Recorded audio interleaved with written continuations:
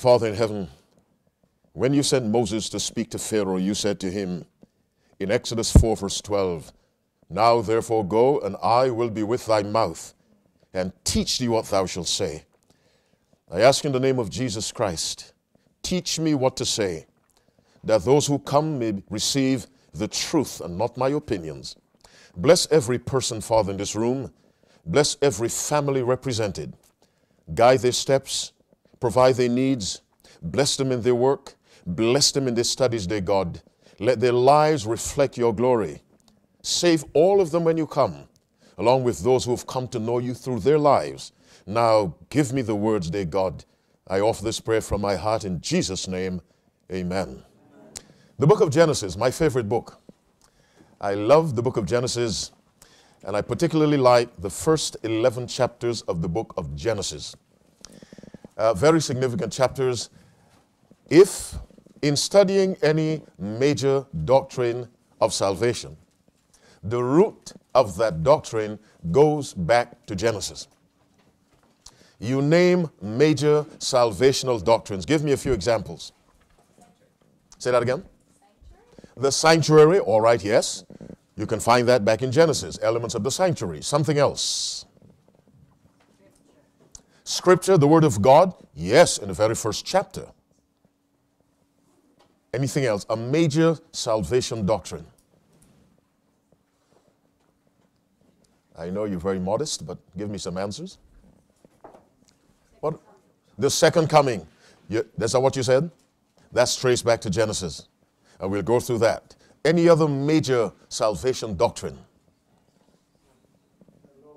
The law of God. Yes, I'll trace that for you. Back in Genesis, within the first 3 chapters. Anything else?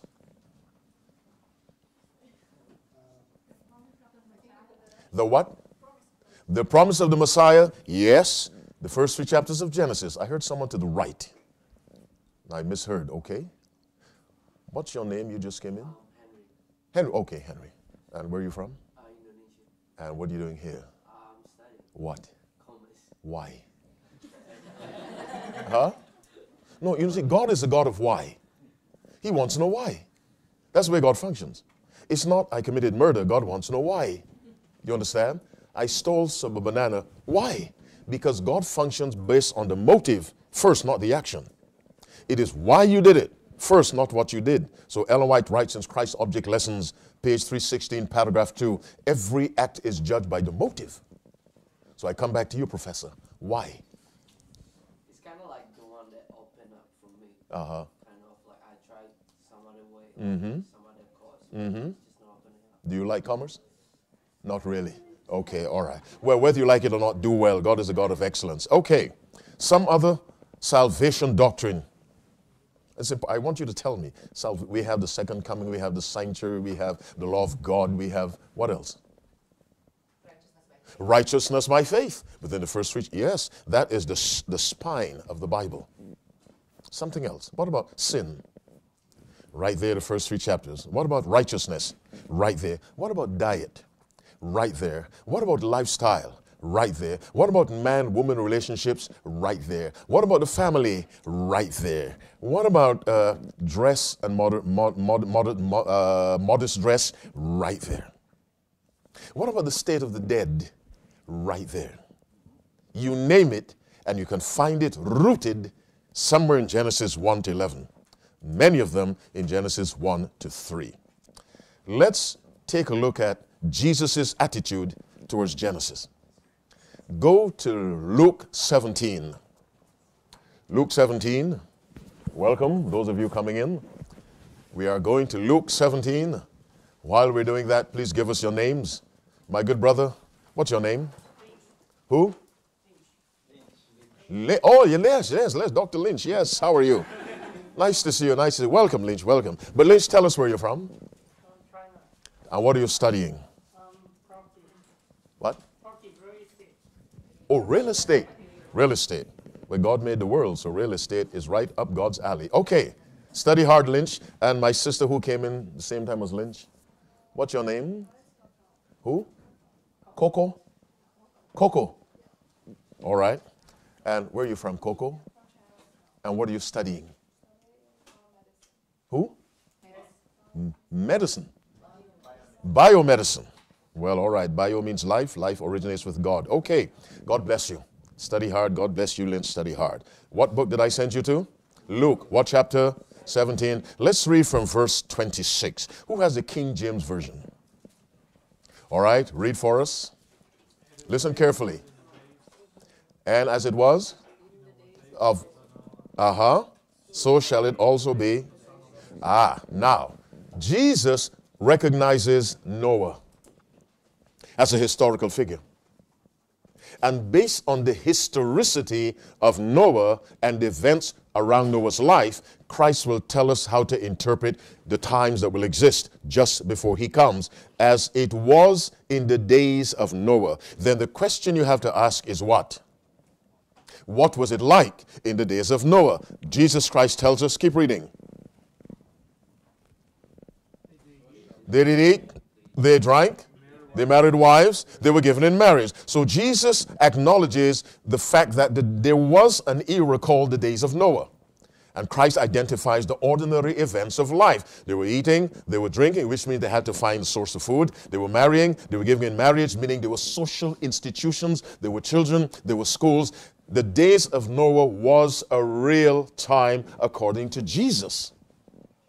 Keep reading. Keep reading. 27. Until the day that Noah. What does Jesus Christ regard as a historical event? The flood. Now, Christ has been accused of many things, but never of being a liar. People say Christ is not God. People say Christ was just a good man. He was not the Savior. No one ever says Christ is a liar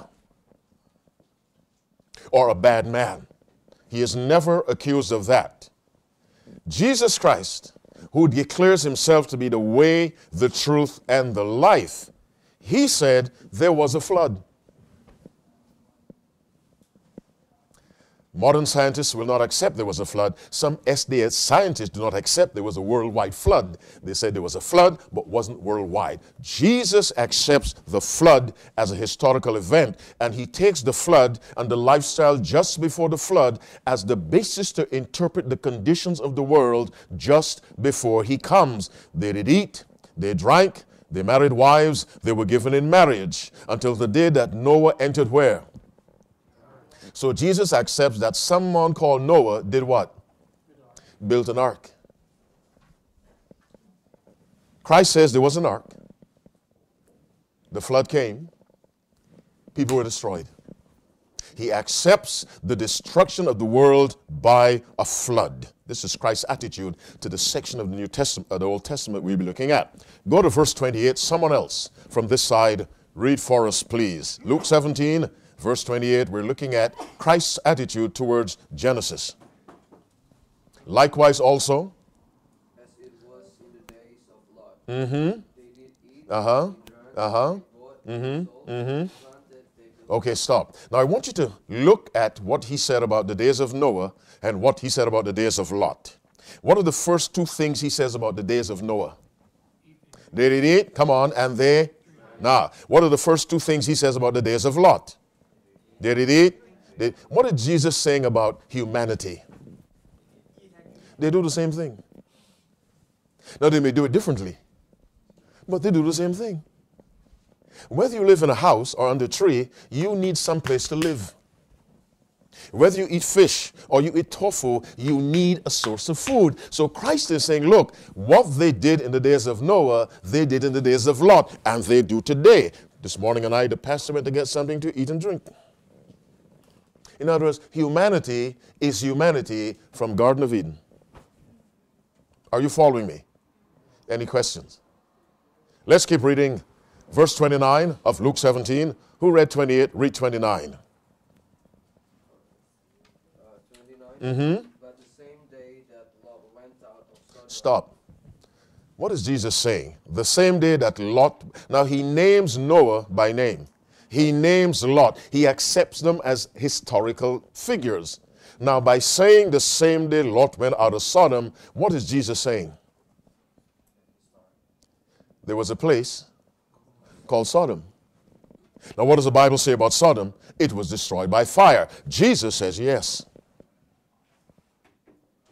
The same day that Lot went out of Sodom, keep reading, It rained and brimstone from heaven and, and destroyed them. now what does that teach us about God?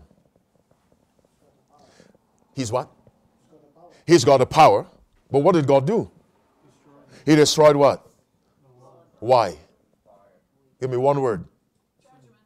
Yes, that's a long word. I want a shorter one. But you're right. Sin. God will act against sin. He acted against sin in the days of Noah destructively. He acted against sin in the days of Lot destructively. Now, let's look at the parallel conclusions. What did we conclude from the fact that in the days of Noah, they did eat and drink? In the days of Lot, they did eat and drink. What did we say? People are alike. Now, look at God. In the days of Noah, he destroyed the world. In the days of Lot, he destroyed Lot's world. What does that say about God?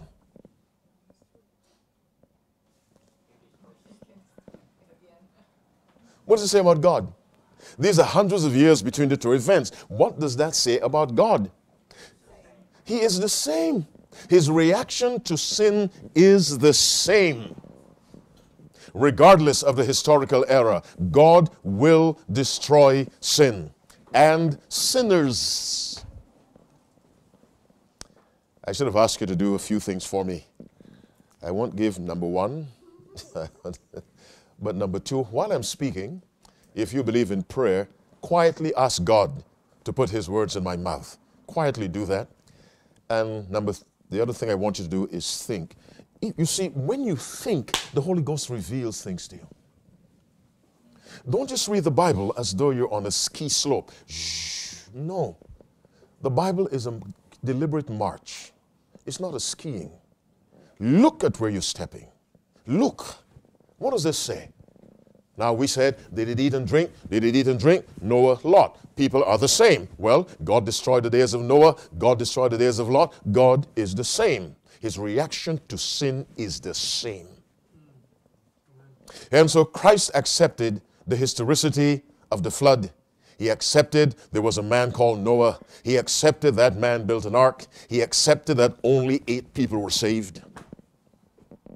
Let's go to 2 Peter, not 1 Peter. 1 Peter. We look at verse 19 and 20.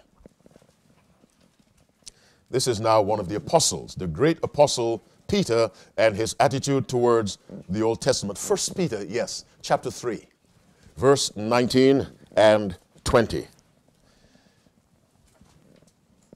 Anyone who has it, read for us. Read 18 first so you get a bit of a connection. 18.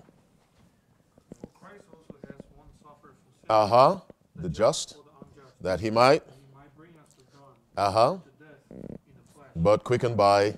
So we have put to death in the flesh because God had to become flesh to die. Divinity can't die.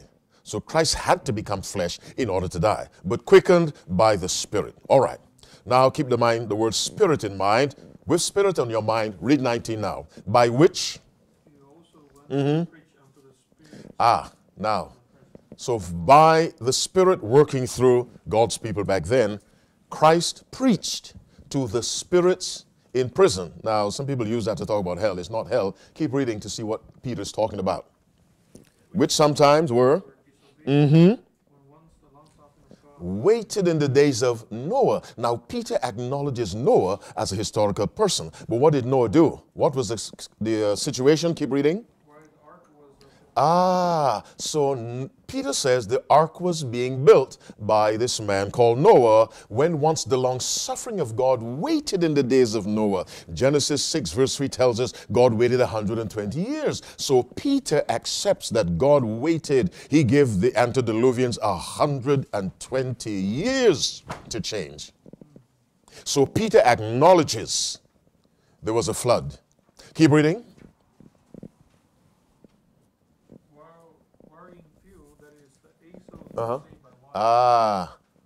Peter acknowledges that only 8 people were saved. Just like Christ, Peter accepts the events of Genesis as actually having happened. If you remove the historical nature of the events of Genesis 1 to 11, you remove the reality of salvation and the gospel. Are you with me? And so as we embark on the study of Genesis, we are embarking on the study of the most important book in the Bible. Now you may say Revelation and Daniel. No, I say Genesis, but let's not fight over it. But Genesis, and you'll begin to see that as we proceed. Jesus Christ accepted the events in Genesis as actually having happened. Any questions up to this point? Interrupt me anytime you like. This should be an interactive event, not a one-man lecture. Because if I preach, I'll have to pick up an offering. Are you following me? That's the way preachers are. So don't let me preach, let me discuss. Are you following me? All right. Any questions? Yes. It's not a question. Okay. I remember a few years back, people, they come with the theology that Satan was who bring the distractions, not God. His love, even those dies, the love is carrying on, and the people, they acknowledge that, and they say, God is love, don't be destroyed. What, The Bible... Yeah, okay. Well, let's look at what the Bible says. Let us go back to what Jesus said in Luke 17.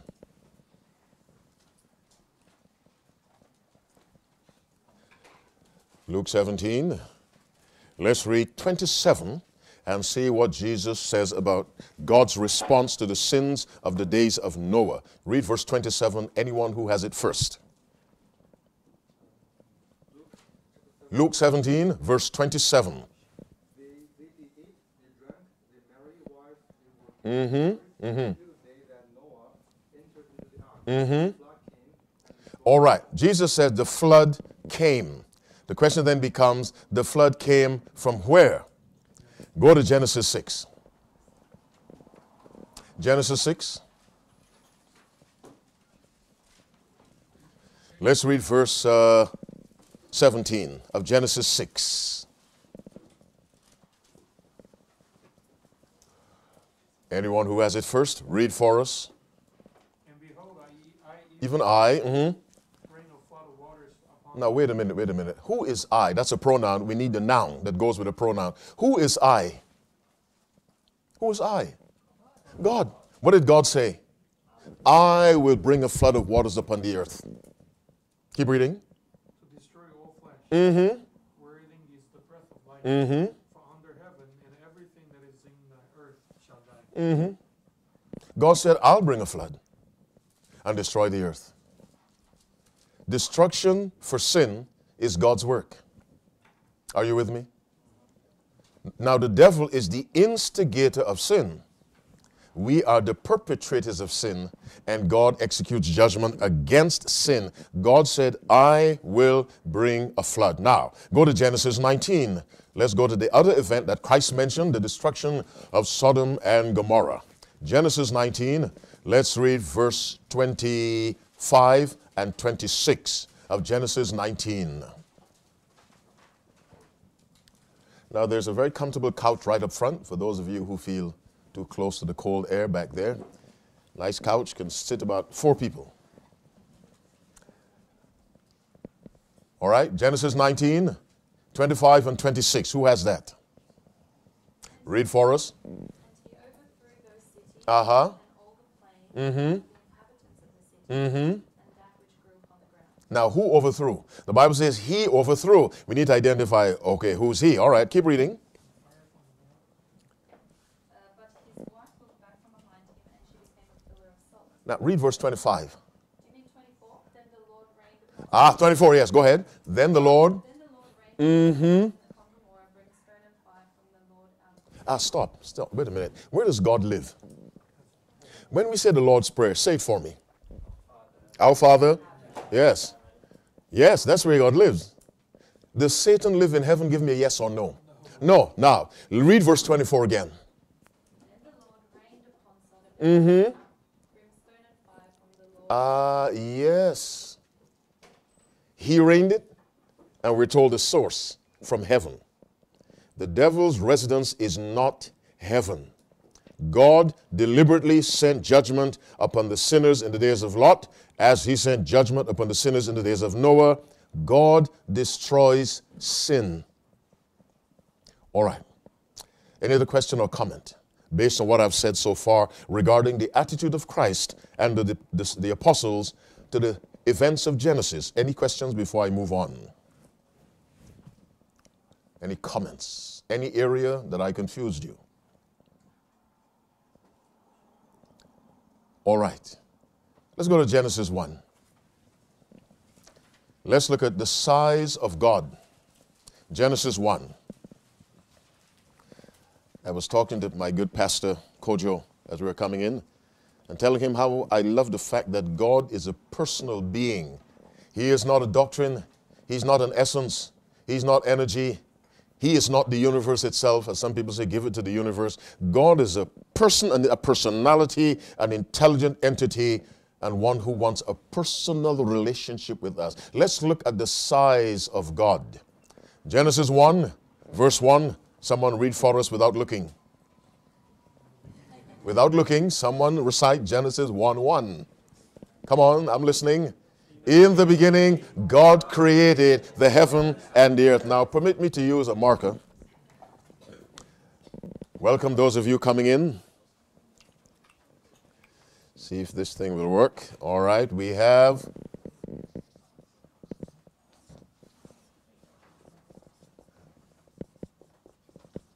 Is that how you spell beginning?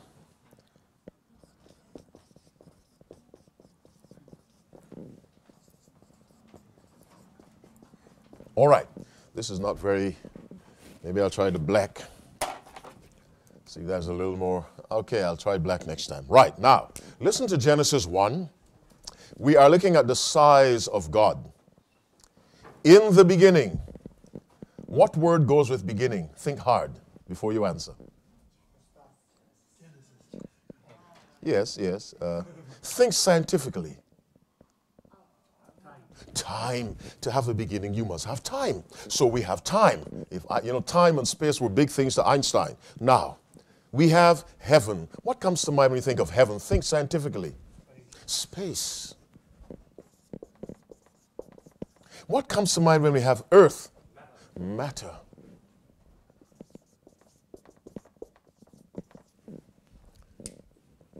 God comes before time, space, and matter. Now, don't ask me to explain how. Because I don't ask a scientist to tell me why I get sick from drinking milk because I can't produce lactase. I don't ask for an explanation. I just avoid milk. You have never seen an enzyme, you accept it. Are you following me? All right. You listen to the Krebs cycle, the teacher explains it, you don't argue. You just accept it. You believe he knows what he's saying. Now, I don't know how God can predate time, space, and matter. But the God of the Bible is outside. So God created time. God created space. And God created matter. You don't get bigger than that.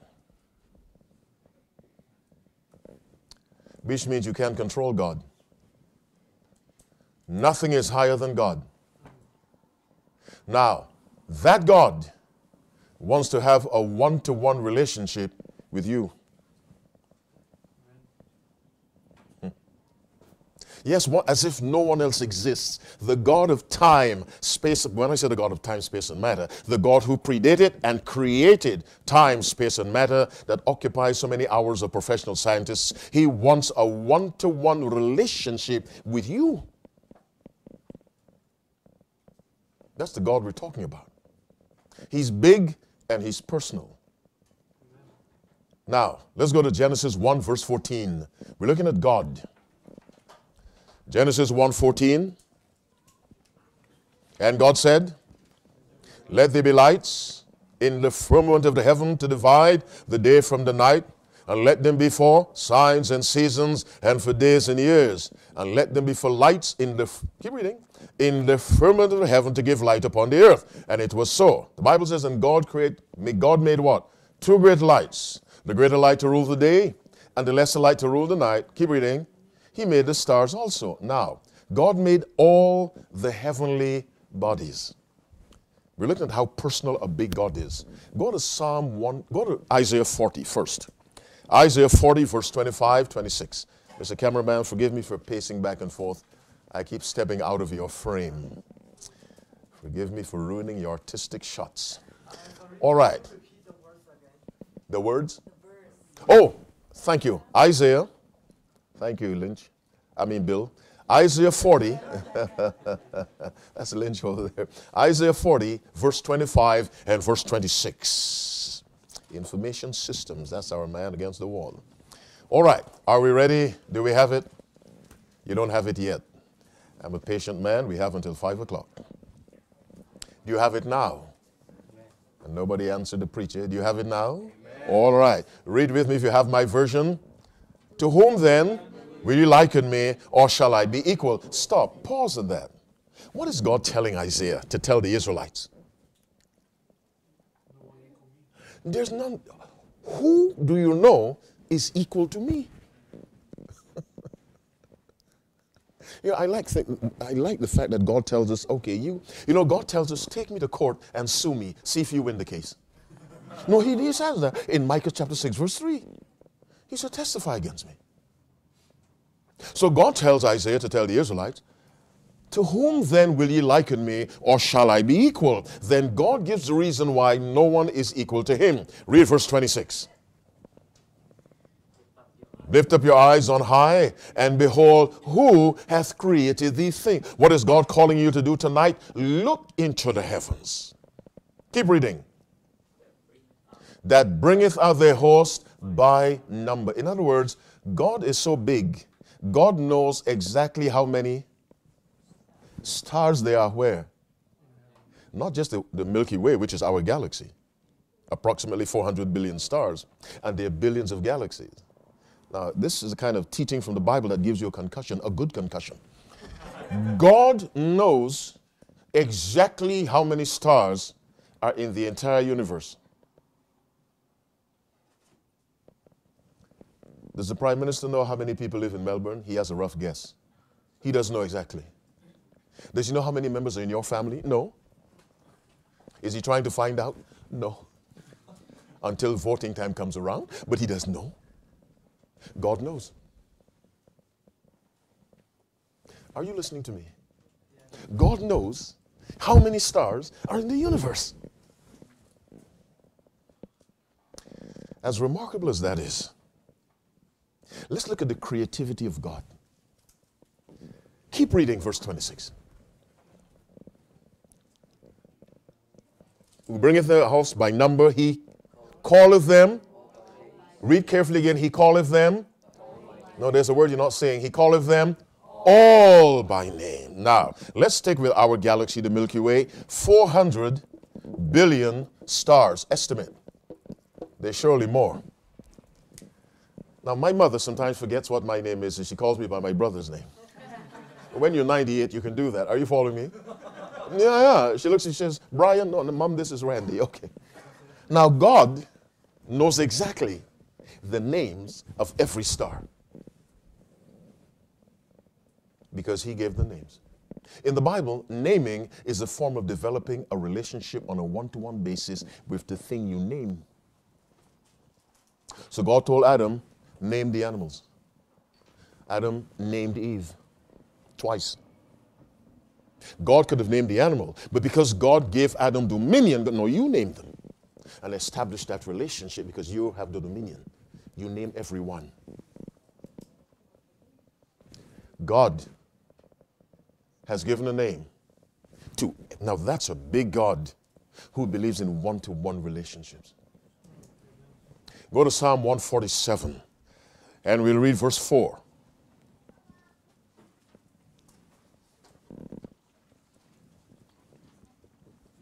Psalm 147, we'll read verse 4. Okay, he telleth the number of the stars. Now, I'll ask for another translation to see what telleth means. Who has a translation other than the King James? Read it for us, the New King James. All right, what does that say?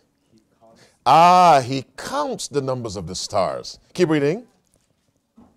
He calls them all by name. Yes. So we have a repetition of Isaiah 40:26. God counts the number of the stars. Now, here's how God's one way he separates himself from human beings. He loves them, but he wants them to know, compared to me, you're nothing. Go to Genesis 15. We're still looking at the bigness of God. When entertainment people like superstars, they have bodyguards. Are the bodyguards small people? Have you ever seen bodyguards? Are they small people? No. They're big men. You need to know who your spiritual bodyguard is. How big he is. And his muscles. Where did I send you? Now, let's read from verse 1. You never lose by reading the Bible. Now, God is talking to Abraham. Read from verse 1. From verse 1 of Genesis 15. After these things, Lord came unto in a vision saying, Fear not, Abram, I am thy shield and thy exceeding great reward. Pause a minute. Those words apply not only to Abram, but to you. I'll be digressing a lot. I'll veer off the main track and say things I think the Holy Ghost wants me to say. Read those words again and take them personally. Read the first verse of Genesis 15 again.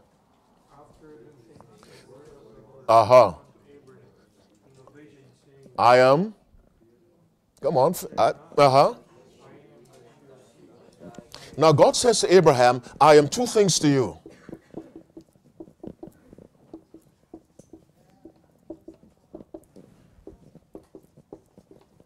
I am two things to you. I am your shield. I am your great reward. What does a shield do? It protects. What does the reward do? Yeah, motivates, yes. But something more material than motivation. Are you rewarded for your work? Aren't you rewarded for your work? How? Australian dollars. Okay. So, okay, you're rewarded. Now, God says, I am your reward. Now, why did God say that? In Genesis 14, all right, we have some of God's people coming in. There's some seats right up front. They're the nicest seats. Nicest seats. Let's get rid of the teddy bears who are not listening. And we'll make room for those who are listening. Okay. Okay. All right. There goes a young prophet. Okay. All right. There we are. Good, good, good. Anybody else?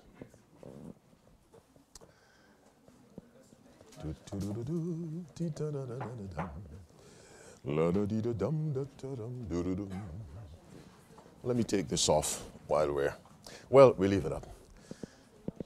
All right. My young brother Joseph, hi, come on in, come on in, come on in. Right over there next to your little friend.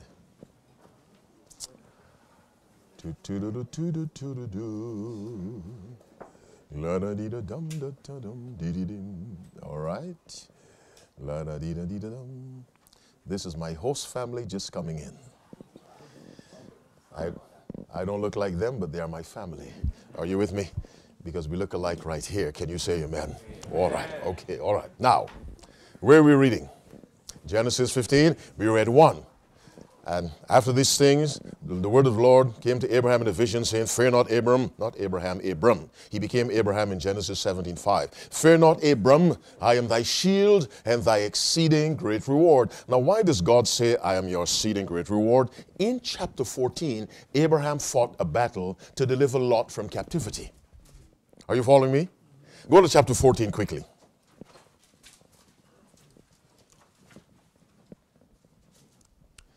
Let's read verse 12 of Genesis 14. Anyone read nice and loud?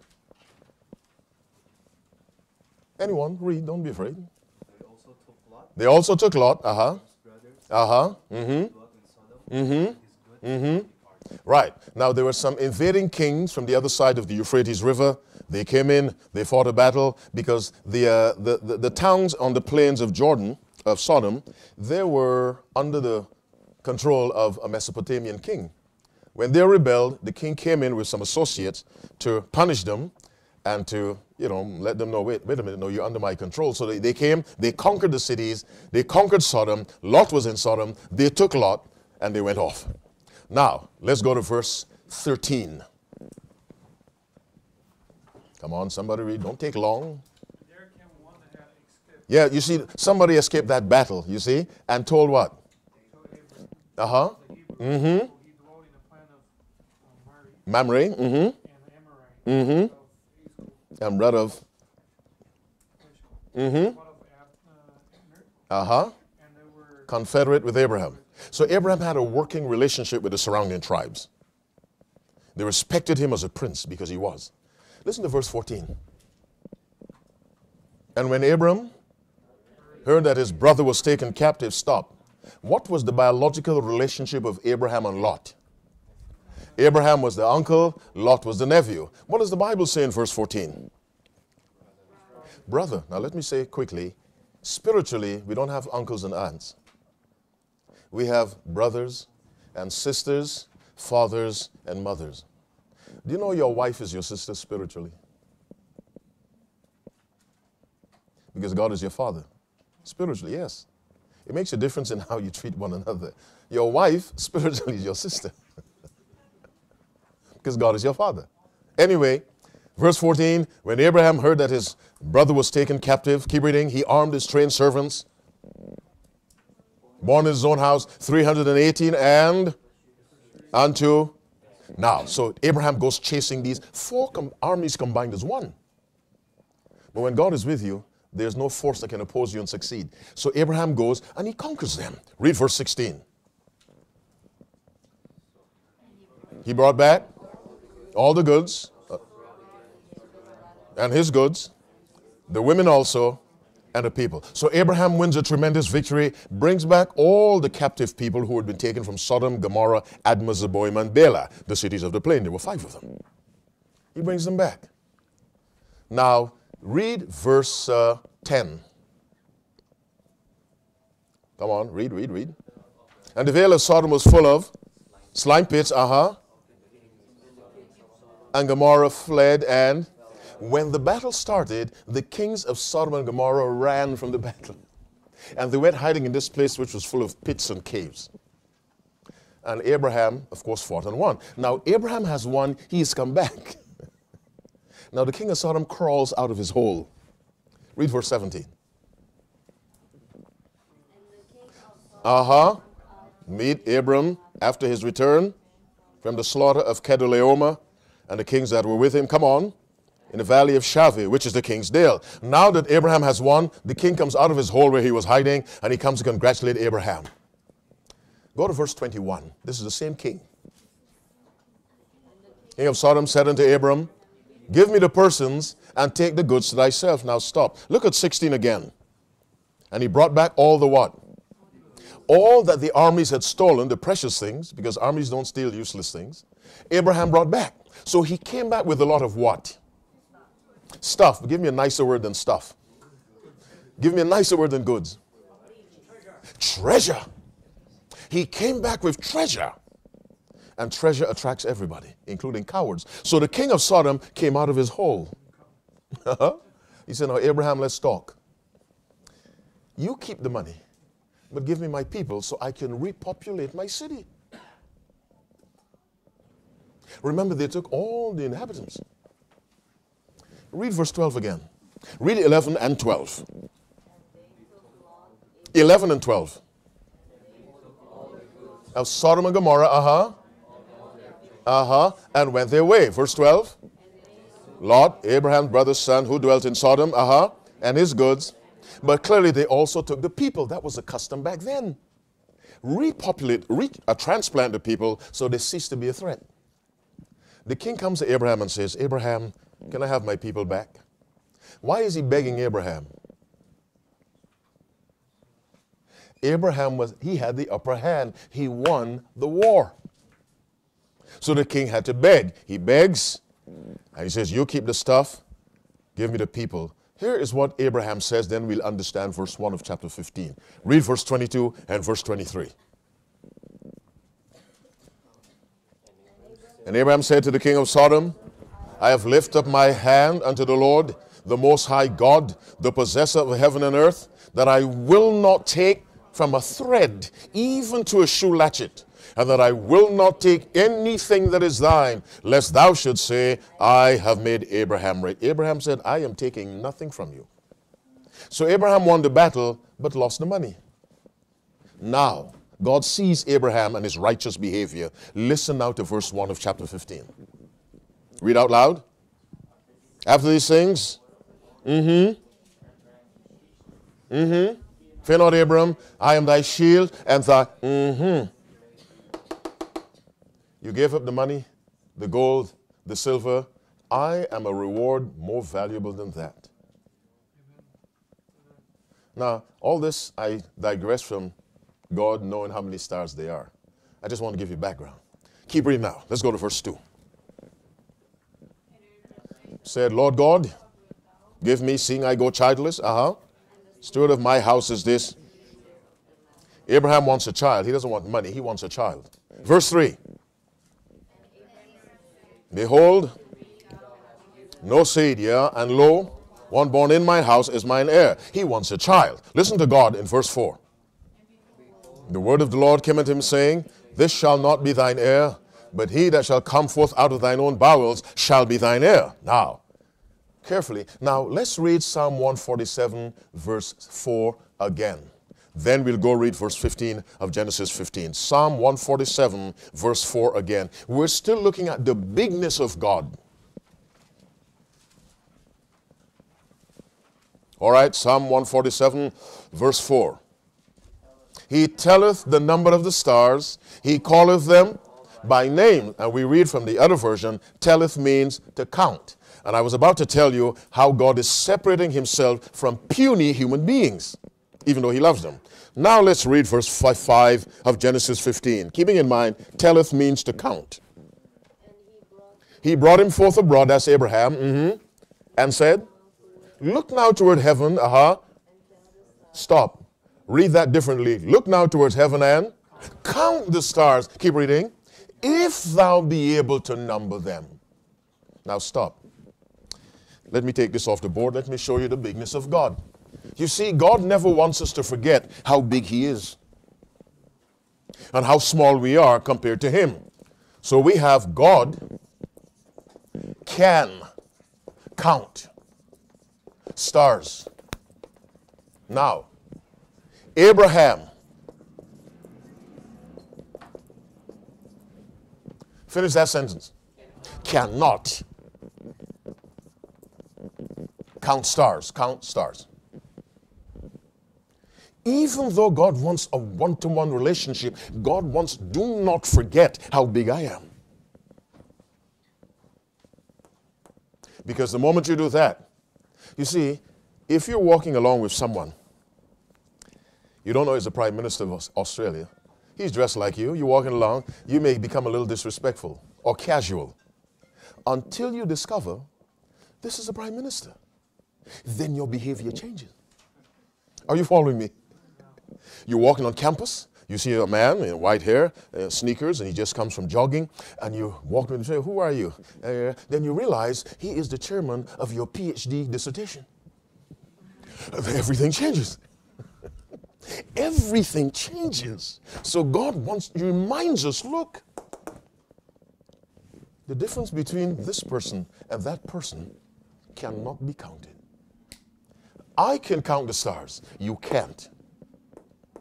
But I love you. I want to be one-on-one with you.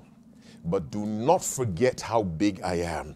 I know every star by name. Let's see the bigness of God again. Go to Matthew 10. I believe it's Matthew 10. Read verse 29. Matthew 10:29. What does that say? Are not 2 sparrows sold for a farthing? Come on. One of them. Uh-huh. Now, wait a minute.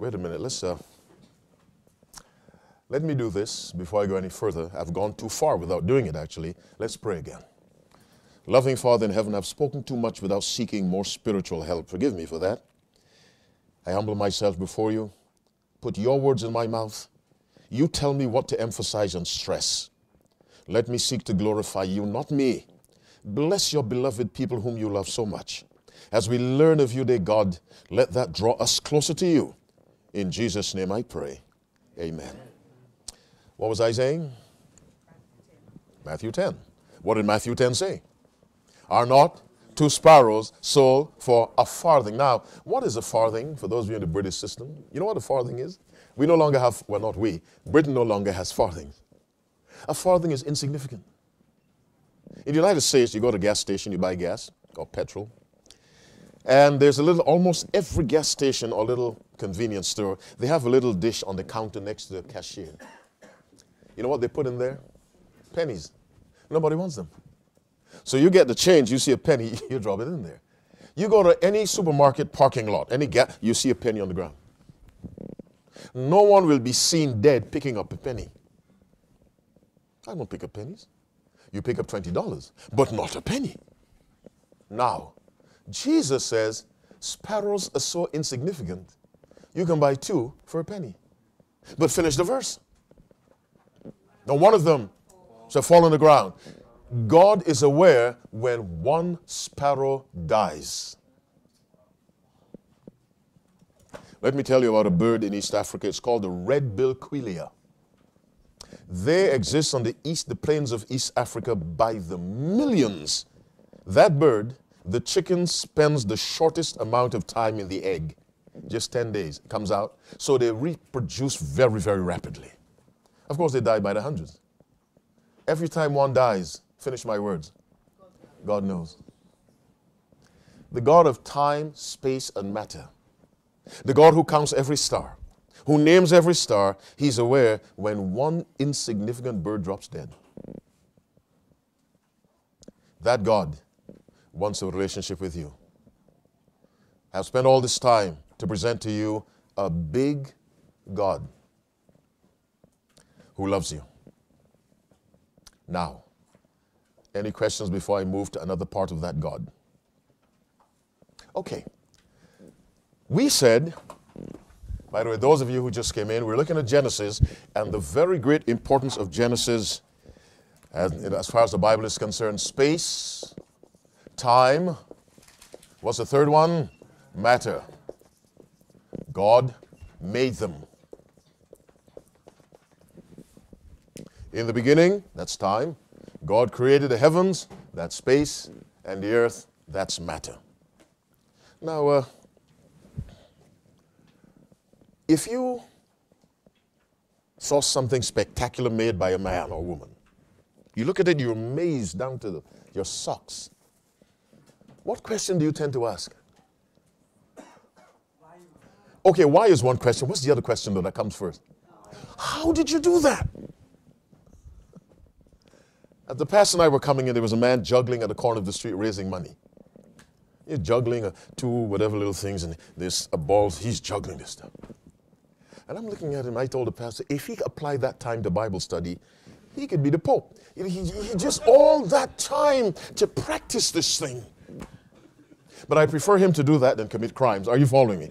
And so my question was, how does he do that? Now you look at space, time, and matter. And what do you say? Come on. How did he do that?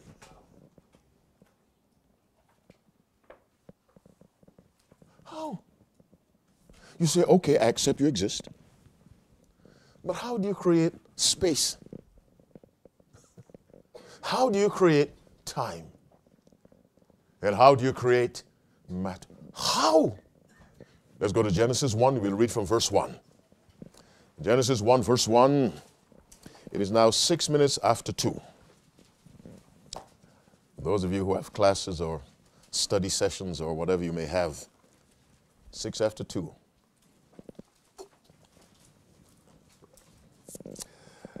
Genesis 1 from verse 1, read with me. In the beginning, God created the heaven and the earth. And the earth was without form and void, and darkness was upon the face of the deep. And the Spirit of God moved upon the face of the waters. Now we stop. We're looking at how he did it. Verse 1 tells us what he did. And who did it? God. Verse 2 begins to tell us, introduces us to how he did it. Verse 2 says, and the earth was without form and void. What does that mean? There are two Hebrew words, tohu and bohu. The earth was without form, it was chaotic. Void, it was barren. So when God created matter, here's just matter, but void, barren, nothing. Go to Jeremiah 4, let's read verse 23. Jeremiah 4, verse 23.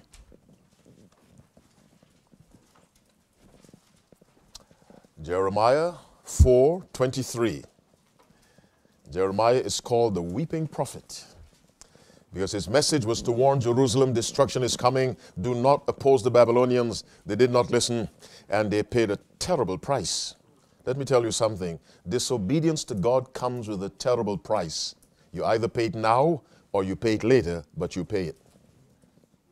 Jeremiah 4, someone read verse 23 for me.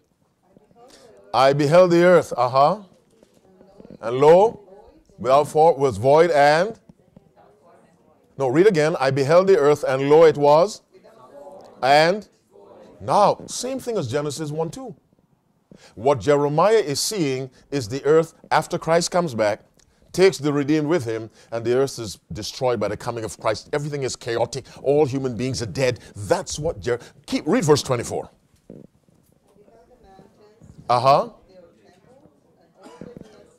Yes, because when Christ comes, there'll be chaos. Mountains will collapse. Islands will disappear. That's what Jeremiah is seeing. Read verse 25. No man, nothing living. He is seeing a vision of the world between the coming of Christ and the end of the millennium. That's what he's seeing. Now, you take that, you throw it back to Genesis 1:2. And the earth was without form and void. Chaos, emptiness, barren. Now, so what we have in Genesis 1:2, give me one word for Genesis 1:2. What do we have there? It starts with a D.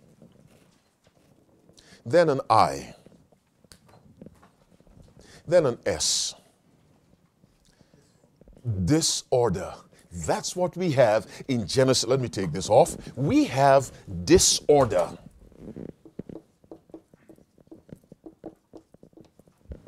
That's a condition of matter after God made matter. Disorder. Now I have a question for you. We have an earth with a sun, moon, stars in its the immediate part of heaven connected to the earth. We have trees, Genesis 1:11. We have animals, Genesis 1:23 to 25. We have water. We have dry land, Genesis 1:9 to 10. We have fish, Genesis 1:20, 21. We have birds. Now we have an organized ecosystem. Are you following me? But in verse 2 we had what? And no life. Because Jeremiah helps us understand the conditions of Genesis 1:2. The birds were gone. There were no human beings. Nothing alive. How did such an organized ecosystem come out of this disorder? Let me ask you a question. Don't answer me, but listen. Is there sometimes disorder in your life? In your family? God, what do I do? Is there disorder in society? We have disorder on the highest scale. My question is, how did God bring about a vibrant living system with animals, plants, people, clean air, fresh water, grass, birds, flowers out of this? Let's go verse 3 of Genesis 1. Someone read for me verse 3. How does that start? And God said, stop. Look at verse 6. Come on, read nice and loud. And God said. Look at verse 8 or 9. And God said. Look at 11. Look at 14. Look at 20. Look at 24. All right, answer the question now. How did God bring order out of disorder? His word. His word, yes, his word. Where is his word? You say in his mouth? Well, fine, but here it is. You don't look impressed with God's word. Listen to me carefully. The major lesson of Genesis 1 is not to tell us first and foremost in what order things were made. The major lesson of Genesis 1, which Christ accepted as historical, is the power of the Word of God.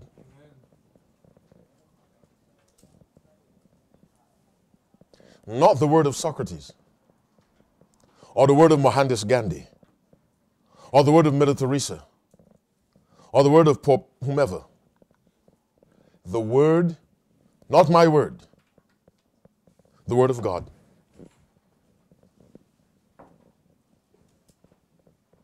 Nothing will bring order into your life like living by the word of God.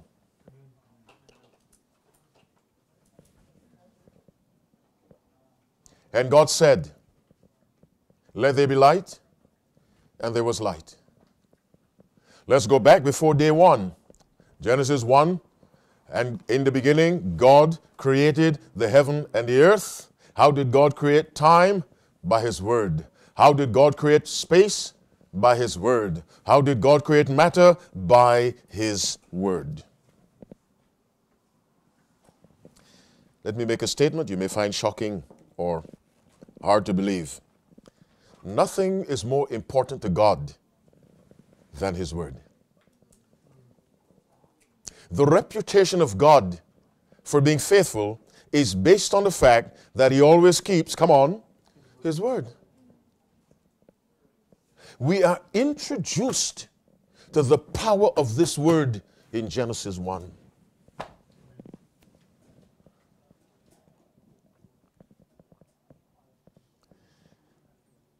When you apply for a job, what does your employer want on a piece of paper? What do we call that piece of paper you present? Well typed and on nice paper with perfume on it. What is it called? A curriculum vitae? What do you call it? Resume? A CV, all right. Why are you submitting a CV? He wants to know what you can do. And you want to tell the employer, your potential employer, here's what I have done and how I have done it. Some of it is a lie, but it makes you look good. So here is what I have done, and here's how I did it. You see, I was a manager at McDonald's or whatever you were, and you say, I hear this. And the employer reads it, and he's impressed, and he hires you. Above all other people who submitted CVs, he hires you because yours is more impressive. Because he now believes that if he can acquire that skill into his company, he'll be benefited. God wanted work. He wanted to serve as Savior. So God came to the world and said, look, I want to be hired as your Savior. There's another applicant called the devil. But look at my CV. Look at what I did and how I did it. And so we read him, okay, he made the heaven, he made earth, space, time, matter. He made grass, he made trees, he made the seas, dry land. He made the birds, the fish, the land animals. He made people. How did he do that? How did he do that? By his word. Now God watches us as we read his resume. He's watching us. Let me see if after reading this resume, they can hire somebody else. How do you read God's resume in Genesis 1 and hire someone else? Who's the other person? The devil. Because his resume is destruction, murder, deceit, sickness, disease. Do you understand now why to disobey or disbelieve God's word is the greatest crime against God? Go to Psalm 138. Psalm 138.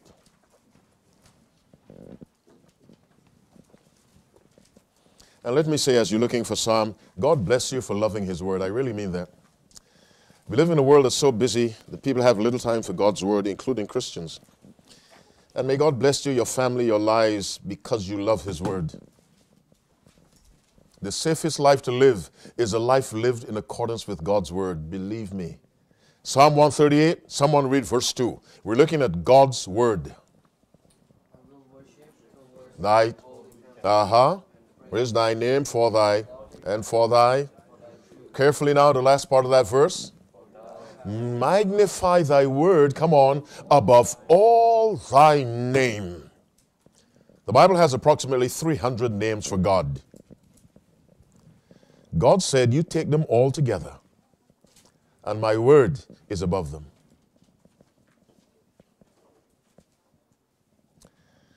Let me pause. Questions or comments based on what I've said? Don't take me away in some other area.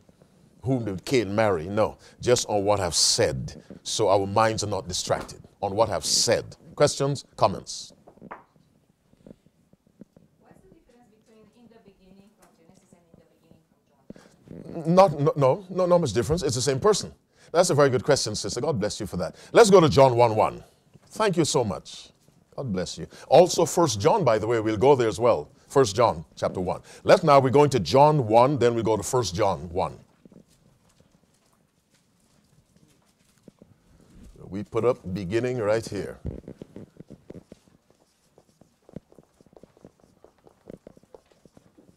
All right. Now, as you look at John 1:1, listen to Genesis 1:1. In the beginning, God created the heaven and the earth. Now, let's read John 1:1. In the beginning was the Word, and the Word was with God, and the Word was with God. Now, it's the same beginning, but let's see if we have evidence for that. Verse 2. The same was in the beginning with God. Verse 3, all things were what? Made by him, and without him was not anything made that was made. And so we have beginning in verse 1, we have creation in verse 3. So in the person in John 1:1 is the same person in Genesis 1:1 or 1:3 who said, let there be light. Go to 1 John, written by the same person. Chapter 1, we'll read from verse 1. 1 John chapter 1, we'll read from verse 1. Is John 1:1 and Genesis 1:1, are they related? Are they talking about the same beginning? The answer is yes. Now let's look at another book by John, 1 John 1, reading from verse 1. Who has that? Read for me. That which was from the, keep reading, which we have heard, which we have seen with our eyes, which we have looked upon, and our hands have handled of the word of life. Now stop. Now, listen again. That which was from the beginning. Now, the word that may throw you off. You may think John is writing about something. He's writing about somebody. That which was from the beginning. Genesis 1:1, John 1, now 1 John 1. Which we have heard, which we have seen, which our eyes have looked upon, and our hands have handled, of the word of life. The word of life is a term for the person we've seen. That's Christ. Because you go back to John, the Gospel John, listen to verse 14. Let's read from verse 1 again, then we'll skip to 14, then we'll see what 1 John is trying to tell us. John 1:1, in the beginning was the Word, and the Word was with God, and the Word was God. We have two people I've mentioned there. The same was in the beginning with God. The same refers to that person, the Word. Verse 3, all things were made by him, and without him was not anything made that was made. By the way, look at verse 1, 2, and 3 again. Now, I want you to think. Look at it microscopically and discover a tremendous truth. In the beginning was the Word, and the Word was with God. And so we have the Word, and the Word was with God. So we have a relationship. You don't have a relationship with one thing. You have it with two. That's why we have prepositions. He's on, behind, in front, or whatever. Relationship. They're together. In the beginning was the Word. The Word was with God. The same, this is the word, just referred to differently, was in the beginning with God. We have two people again. But now we have the Word was God, that's equality. The Word was with God, that's plurality. Two people, but they're equal, but not the same. Now, listen to verse 3. All things were made by, say it again, all things were made by Him. How is this Him significant? How many people are in verse 1? How many people in verse 2? What pronoun is used in verse 3? Him. Singular. But how many do we have? Two, plural. Which means that one of the two did what? One of the two did what? Created. Are you with me? One person said yes. What about the rest of you? Listen, look again microscopically. We have two people. We have two again. Verse 3 could have said, all things were made by them. That's not what it says. It says by Him. Go to verse 4. Well, go to verse 3. In Him was, verse 4, in Him was, and the life was the light of. So this word or this same, He naturally has life. Life originates with Him. But since they're equal and the Word was God, then the same can be said of Him. Are you following me? Because they're equal. Now, in Him was life. The life was light of men. Go to verse 10. We still have Him. Verse 10. He was in the world. The world was made by Him, and the world knew He. We have Him not. We have singular again. Now, of the two of them, one came to the world. Now, which one? Go to verse 11. He came unto His own, and His own received Him not. Now, who rejected Christ, the Romans or the Jews? The Jews. So, He was in the world. No, He came unto His own. Who rejected Him? The Jews. Now read verse 14. Where do we first find the word? In verse 1. The word is called the same in verse 2. He is the creator in verse 3. He's the creator in verse 10. He's rejected in verse 11. More information is given. He came in flesh. Who are we talking about? Jesus, who was in the beginning. He is as much God as is the Father. Jesus. So the person who said, let there be light, was whom? Jesus. He wasn't called Jesus then. That's the creator. So when I said God is a big God, He made space, He made time, He made matter, who am I talking about? Jesus. But we know the Father is equal with Him. The man who died on Calvary created time, space, and matter. Now you tell me, which is more difficult for Him? Creating a universe or saving you from smoking? What's easier? Delivering you from smoking? Come on, I lost you. You're not listening. Am I talking to myself? Now, let's go to 1 John 1 now. 1 John 1. And you found it? Let me know by saying amen. Read with me. That which was from the, which we have. Now stop. John is saying, I personally heard the voice of the one who made space, time, and matter. I heard Him. What a privilege. I heard Him. Not via the internet. I was standing right next to Him. That which we have heard, keep reading, which we've seen with our eyes, I saw Him. Keep reading. Which we have looked upon. I looked at the one who said, let there be light. Keep reading. And our hands have handled of the word of life. What does He mean by our hands have handled? What is He saying about God or Christ? This person who made space, time, and matter, John is saying, I handled Him. All right, I'm going to stand by this table. Handle me. Be quicker than that. Handle me. What is He saying about Jesus? He came flesh and blood. We handle Him.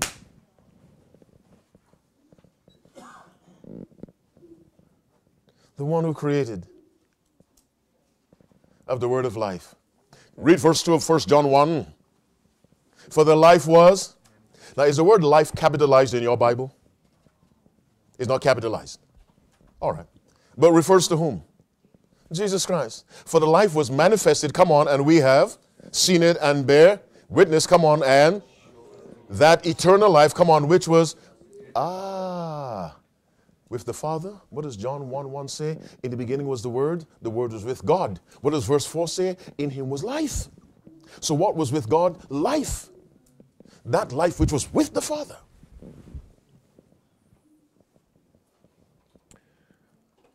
Do you notice how I'm leading you in the Bible study? What am I doing? What am I doing as I try to explain the Bible to you? Verse here, come on. A verse there. That's how to study the Bible. We have a lot of churches with all kinds of theology based on the same Bible because they study differently. People believe you can eat anything because they build that on one verse. But the Bible tells us how to study. Here a little, there a little, line upon line. And when you do that, things come to you and you're just amazed at how God wants us to know. Let me pause at 2:30, just about 2:27. Based on all I've said from 1 o'clock to 2:30, that's a long time to talk. But in China, you go from 9 in the morning to 9 in the evening, so that's okay. All right, now, think of all I've said. Think. Very important thing. When you think, you're acting like God. When you think about the right things, of course. Ask me a question or say something. Give a testimony. Yes. When we're talking about the Word, The Word. Yes. that means the whole Bible? The whole Bible is the Word of God. All means thus says the Lord only. Thus saith the Lord is God's Word. That's one way the Word is introduced. The Bible says all Scripture is given by inspiration of God. Mm-hmm. But the Bible also says the Word created us. But the Bible is some passages like just telling us like some doctrine. Yes. Well, the Word of God has power to give life, to heal, to save, above everything else, to create. That's the Word of God. The Bible, we're told, is God's divine Word. Some parts of the Bible tell us how to handle our money. Some parts tell us how to handle our families. Some tell us how to handle our enemies. Some tell us how to handle disputes.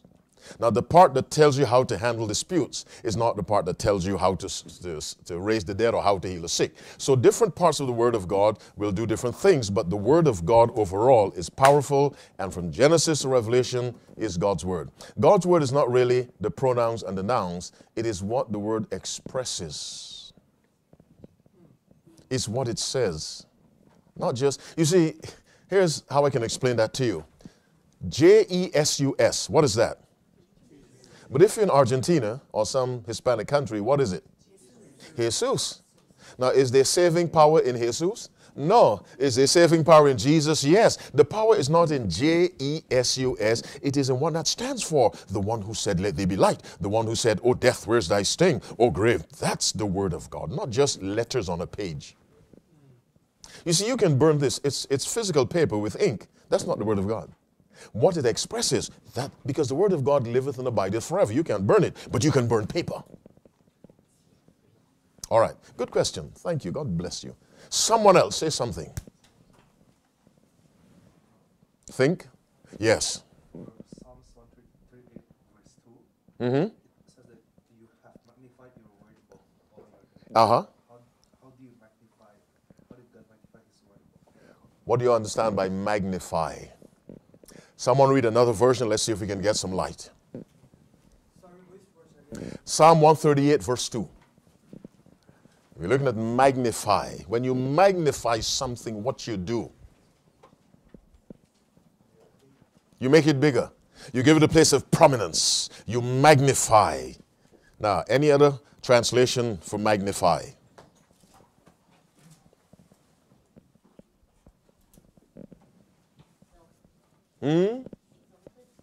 Exalted, is that what your version says? So read it for us. Uh-huh. Mm-hmm. Mm-hmm.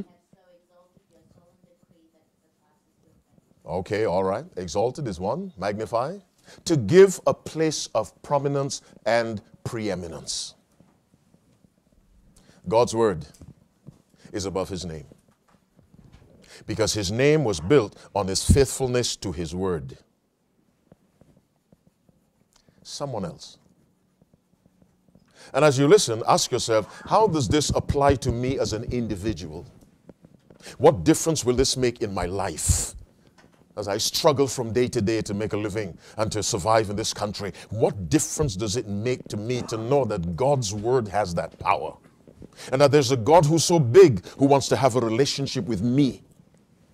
What does it mean to me as a person as I struggle through biochemical engineering or commerce or law or whatever? How does this benefit me? Because God always starts with the individual. Any questions, any comments? Okay, what have we said so far about God? Tell me.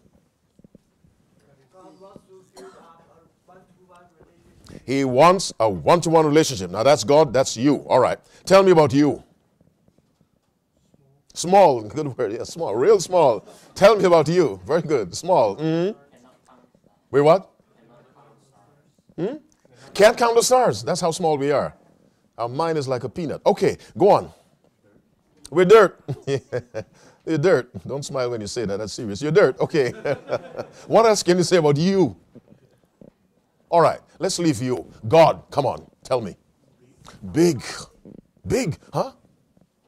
Come on. Righteous, always right. Something is about God based on what we've said. Make disorder into something. He turns disorder into order. How? Can he do the same thing in your life? Yes. Some people lead chaotic lives. I mean, chaos. A sense of order, reliability, consistency. God will do it if you accept his word. Tell me something else about God. Nothing is more important than God's word. Nothing is more important to God than his word. Jesus takes as a name the word of God. Go to Revelation 19. And remember, we're still dealing with Genesis. We can take the rest of the year to deal with Genesis. In Revelation 19, this is a vision John sees of Christ coming back to destroy the wicked and take his people home. Here's how the Bible describes him. Revelation 19, written by John, of course, but Revelation 19. Read verse 13. Quickly. And he was clothed with a vesture dipped in blood. Come on. And his name is called the Word of God. John 1:1. In the beginning was the Word, and the Word was with God. The Word was God. Christ has as a name the Word. John 14, verse 6. I am the way, the truth, and the life. But what is the truth? John 17:17. Sanctify them through thy truth. Thy word is truth. Jesus says, I am the Word. He picks the word and makes it his name.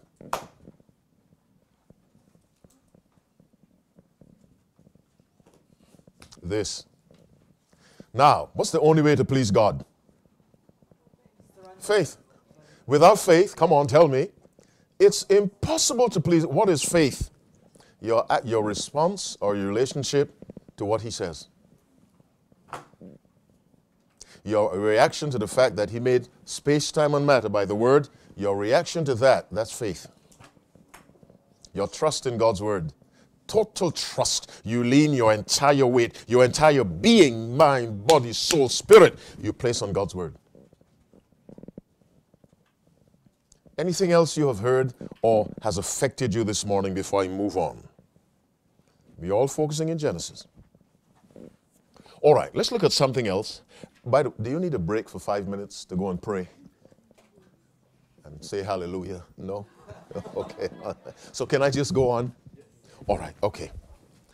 When I asked earlier, what are some of the major doctrines that come out of Genesis? Someone said the commandments of God. Now, let's go to Genesis 2. Let's make a switch.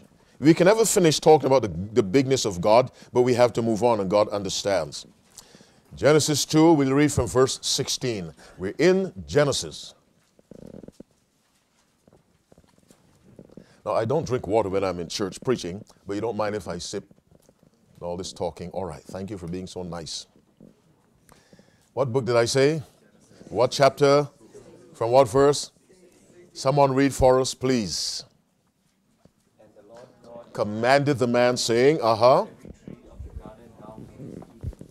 freely eat, come on, go on.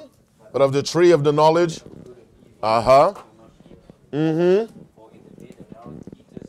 okay, okay. What do we have here? A commandment. God commanded the man. But let's use the exact word.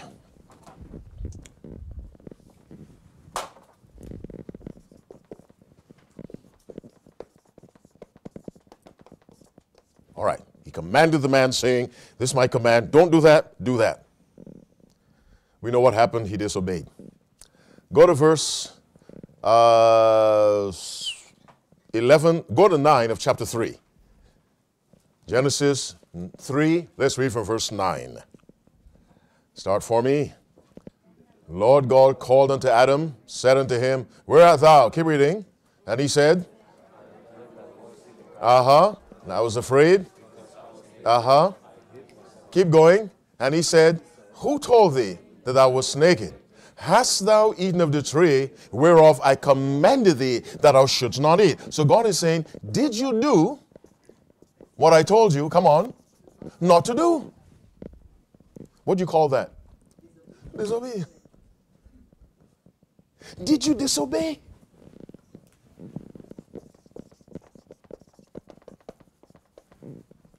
So we have command again.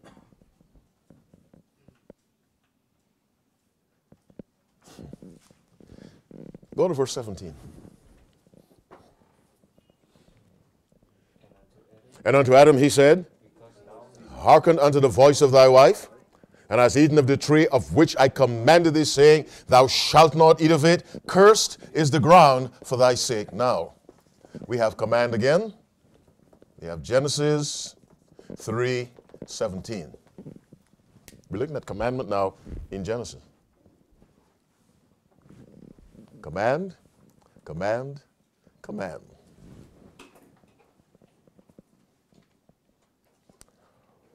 Read verse 17 again. And think. Read microscopically and tell me what you conclude. And unto Adam he said, come on, read. Because thou hast hearkened. Now, what does the word because bring to mind? The cause, the reason. Yes, okay, I'm looking for a word that starts with a C. Consequence, sister. What's the name? Felita. There are consequences for what? Disobedience. And God is saying it's because you disobeyed. What was the consequence? Let's read the whole verse without interruption. And unto Adam he said, because thou hast hearkened unto the voice of thy wife, and hast eaten of the tree of which I commanded thee, saying, thou shalt not eat of it. Finish it. Cursed is the ground. What is the consequence of violating God's commandments? A curse. Without variation. But who brought the curse? I didn't say who inflicted it. Who brought it really? Adam brought it on himself. How? By disobeying. No, Adam didn't curse the ground. God cursed it. But the reason God cursed it was because of what Adam did. So in that sense, he brought it on himself. If your professor tells you the exam is at 4 o'clock in the afternoon, anyone who's late will not be allowed to sit the exam, and you show up at 4:30 and you fail, you failed yourself. Now, it is he that writes fail on the paper. It is he that writes fail on your, and then mails you your grade card, but you essentially failed yourself. Command, command, command. Having read what we read, What is the reason the world is suffering today? We do not obey them. We don't obey God. Simple. We don't obey. We always have a better idea for God because we have graduate degrees. Father, listen to me. You never graduated from university. Listen to me. You say the 7th day is the Sabbath. How about Sunday? I did research and I published my results in a peer-reviewed magazine. Sunday. And what about whatever?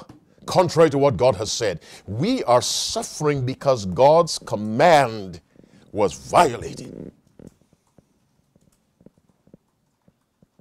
So we have the importance of obeying God's command in the Garden of Eden. But before we get to obeying God's command, Adam and Eve, let's look at God's command operating again. But before we get into that, let me pray again. Father, as I enter a very, very sensitive area, you tell me what to say as I restrain self with your help. Please, you tell me what to say so that you may be glorified and your blessed people blessed. In Jesus' name I pray. Amen. Now, think with me. Go to Genesis 1:3. Genesis 1:3.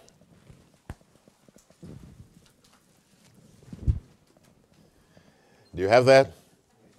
Read for me now. I'll let you read. I'll keep quiet. Stop. Say that again.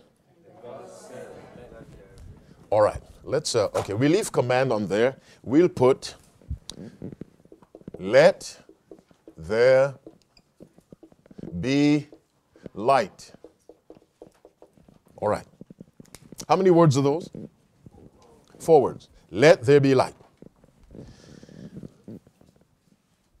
Go to 2 Corinthians 4. We're looking at commandment in Genesis. Long before the law was given on Sinai, we're looking at law, commandment in Genesis.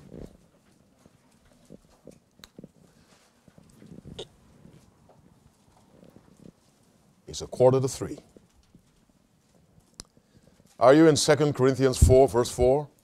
Read with me. What does it say? No, sorry. Verse 6 of 2 Corinthians 4. Just go 2 verses down. Read for me now. For God who commanded the light to shine out of darkness has shined in our hearts. Stop. Well, finish the verse. To give the light of the knowledge of the glory of God in the face of Jesus Christ. Now, I want you to look at that verse very carefully. All right. Take a pause, deep breath. Look at verse 6 again. And look at what's written on the board on the right side. My right side, your left. Read out loud. No, read quietly, microscopically, and then look at the words written on the right side, your left, and tell me what you see.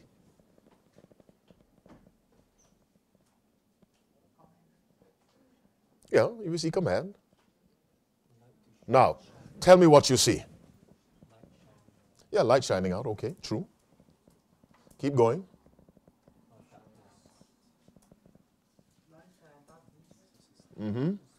But look at 2 Corinthians 4:6. Then look at Genesis 1:3, the first 4 words. Oh, these 4 words. All right, let me help you. Watch this.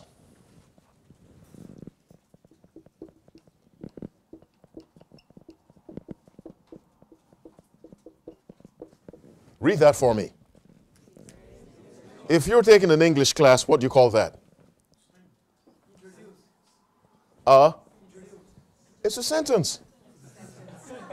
Am I right? Is it a sentence in Australia? Yes, this is a sentence. His name is John. Are you with me? All right, now take this off. What's that?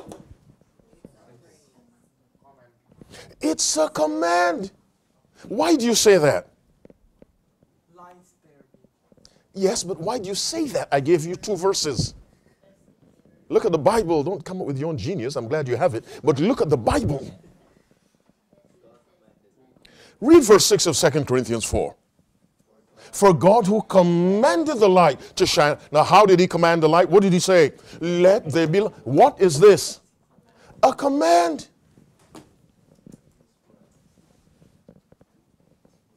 Which means before we have God giving Adam a command, don't eat that tree, we have commands being used to do what? Create. I'm talking to myself. Are you following me? So if you get rid of command, what do you get rid of? Creation.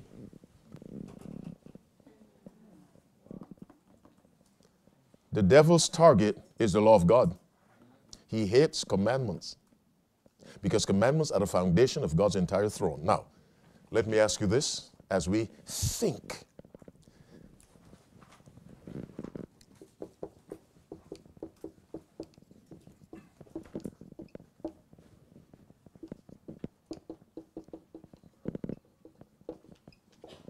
You know, with computers now, we can't write anymore. Our handwriting is terrible. But nobody uses a pen. All right, so please forgive me. Now, let's be consistent. What is this? What is that? A command. Then what is this? A command. Now, you go on and tell me something else.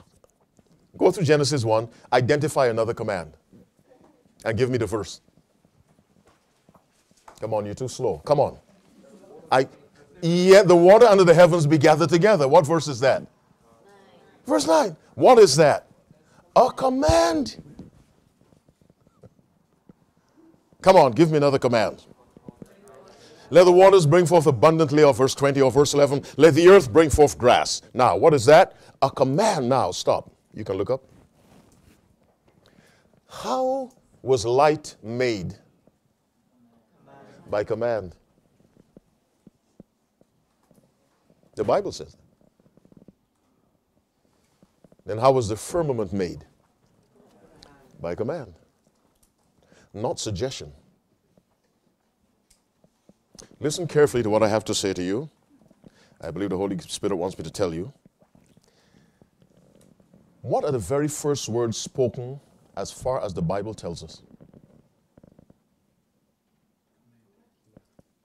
Read the words. The very first words spoken according to the Bible. Let it be light. What's that? Then give me a conclusion. The very first words spoken was a command.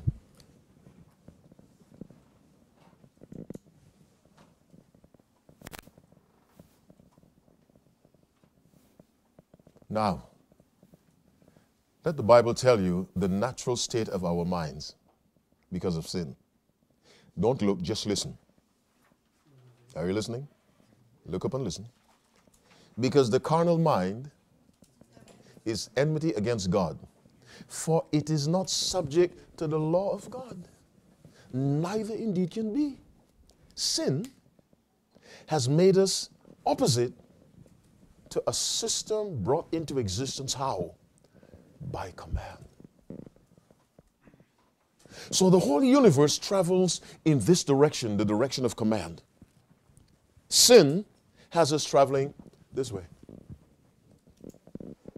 With all our degrees and our big houses and fancy cars and bank accounts the size of Fort Knox, we're still traveling in this direction. And the universe is going how? In this direction. In which direction is God going? The direction of the universe, because the universe follows him. We're headed this way.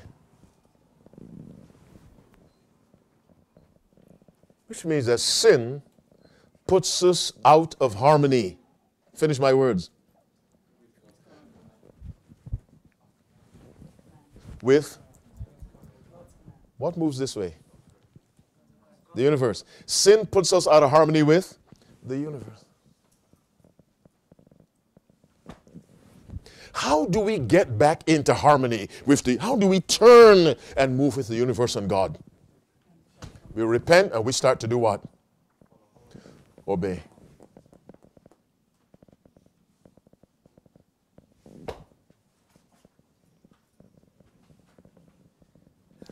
Now, when Jesus says, come now, let us reason together, we need to lay aside culture, custom, tradition. Let's reason through, thus saith the Lord. Let me tell you a secret and publicize this secret. When you read the Bible honestly, something will change in your life. Don't read the Bible from a feminist perspective or black power perspective or freedom for the Aborigines perspective. Read it from the perspective of God's love for us and his desire to save us from sin. You know what the problem of the Aborigine is?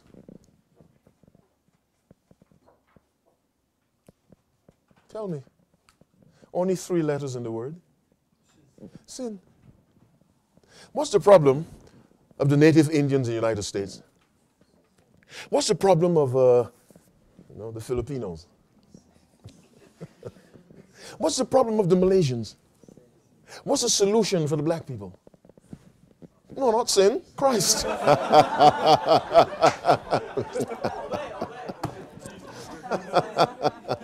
Not sin.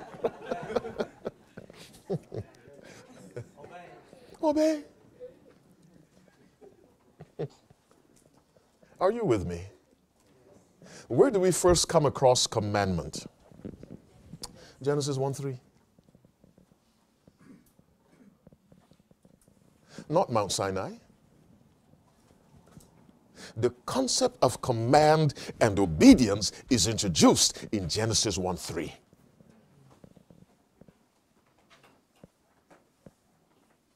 Now I said the concept of what? And now the concept of command and obedience is found in Genesis 1:3. Where is obedience found in Genesis 1:3? And there was light. Now you say, wait a minute, preacher, wait a minute. How do you get to that conclusion? How can light obey God? Go to Mark chapter 4.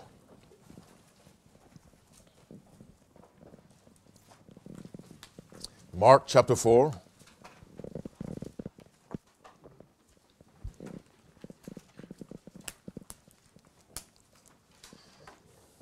Do you have Mark? Mark is the shortest of the 4 Gospels. Mark was not one of the 12 disciples. Neither was Luke. Oh, thank you. Verse 37. That's Brother Bill. Verse 37 of Mark 4. Now I want you to read microscopically. Read closely. When you found it, say amen. Read with me. And there arose a great storm of wind, and the waves beat into the ship so that it was now full. And he was in the hinder part of the ship, asleep on a pillow. And they wake him and say unto him, Master, carest thou not that we perish? Now, verse 39, read for me. And he arose, come on, and rebuked the wind. Stop. Stop.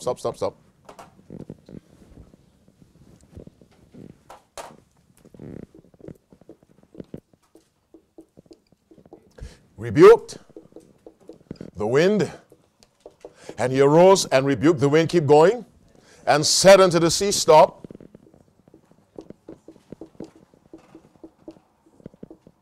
Keep going. Peace, be still. Stop.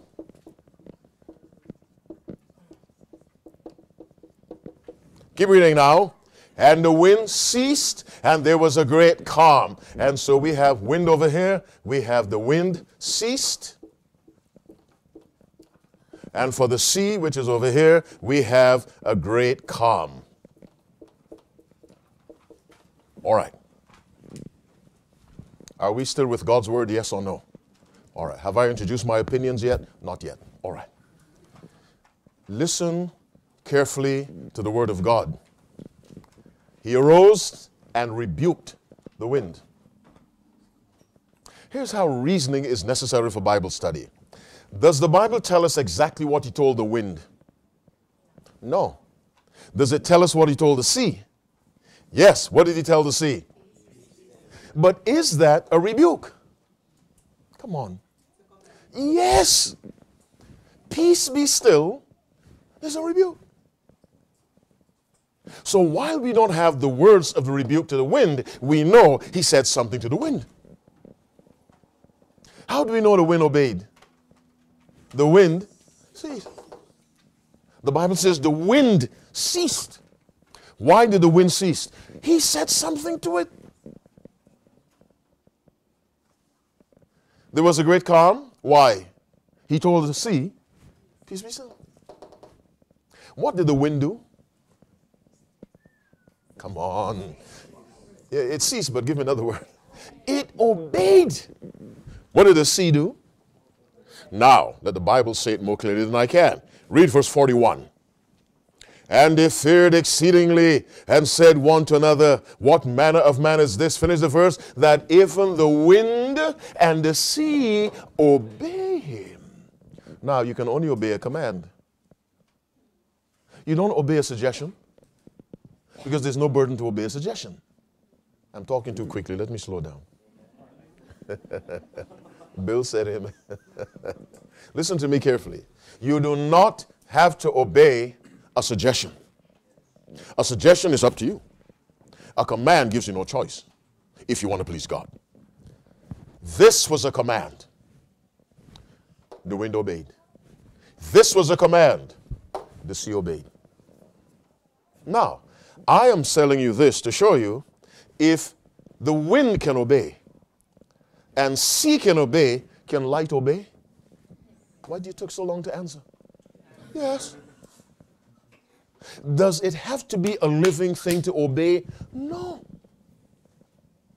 That's the power of God's command and God himself, that non-living things also obey God.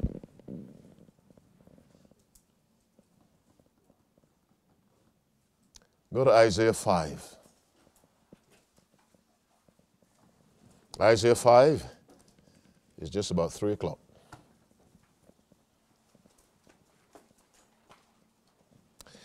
And we'll read from verse 1. We'll read several verses so you get the connection as to why God says what he says in verse 6. Isaiah 5, someone read from verse 1, please. Now will I sing to my well-beloved, a song of my beloved touching his vineyard. Keep reading. My well-beloved hath a vineyard in a very fruitful hill, and he fenced it and gathered out the stones thereof, come on, planted it with the choicest vine, come on, built a tower in the midst of it, and also made a winepress therein. Keep reading. And he looked that it should bring forth grapes, and brought it forth wild grapes. Verse 3. And now, O inhabitants of Jerusalem and men of Judah, keep reading. Judge, I pray you, betwixt me and my vineyard. What could have been what? Come on. Done more to my vineyard that I have not done in it. In other words, God is saying, what else could I do to save you? That's another study altogether. Wherefore, when I look, keep reading, that it should bring forth grapes, brought it forth wild. Now, God is saying, look, because you didn't do what I said, now I'm going to exercise judgment on you. Verse 5 now. And now go to, I will tell you what I will do to my vineyard. I will do what? Take away the hedge thereof, and it shall be, keep reading, and break down the wall thereof, and it shall be trodden down. Next verse. And I will lay it waste. It shall not be pruned nor digged, but there shall come up briars and thorns. Stop. Now, finish verse 6. Now, wait a minute. What does the last part of verse 6 say? I will do what? Command whom? The clouds. Now, when God commands the cloud, don't drop your rain, what does the cloud do? It does not drop the rain. God can command clouds. And what is their response? They obey. God can command the wind. What is his response? He can command the sea. What's his response? Can God command light? Yes. Go to 1 Chronicles 29, 2 Chronicles chapter 7. Let's read from verse 12. 2 Chronicles 7, verse 12. We're looking at command. We're introduced to command in Genesis 1 over and over again. Let there be, let there be. 2 Chronicles 7. Let's read from verse 12. Do you have that? All right. Read with me. What does it say? And the Lord appeared unto Sodom by night and said unto him, I have heard thy prayer, and have chosen this place to myself for a house of sacrifice. Now, carefully, verse 13. If I shut up heaven, that there be no rain. Stop. How does God shut up heaven that there be no rain? He commands the cloud. Okay, fine. Keep reading. And if I command the locusts to devour the land. Stop. Now we have a living thing. Can God command the locust? Now, if you live in Africa, North Africa particularly, well, Africa, or Middle East, you know what locusts can do to your crops? Do you know that a plague of locusts can come across a land, devour this farm, skip that farm, and devour that farm? And there are stories of that happening. Let me say it again. Here comes a plague of locusts, devours this farm, skips over this farm, and devours that farm. What's that? Okay. Well, I wanted to say it, but you took my glory from me. Okay. Yes. God commands the locusts, leave the farm run by the Sabbath-keeping, tithe-paying people, and go devour the farm of the guy who goes to church. Okay? Leave it. And the locusts obey. They skip over, and they leave his farm. They devour that farm. If I command the locusts to devour the land, we have learned, and there's so much, we won't finish it all. Genesis 1 is command, command, command. Listen to me carefully. The entire universe is the result, finish my words, of command. Then how do you get along in a universe that came into existence by command? Before you answer that, let's go to 2 Peter 3. Where is 2 Peter 3? Now we'll read very microscopically, and let's think as we study God's word. 2 Peter chapter 3, let's read from verse 5.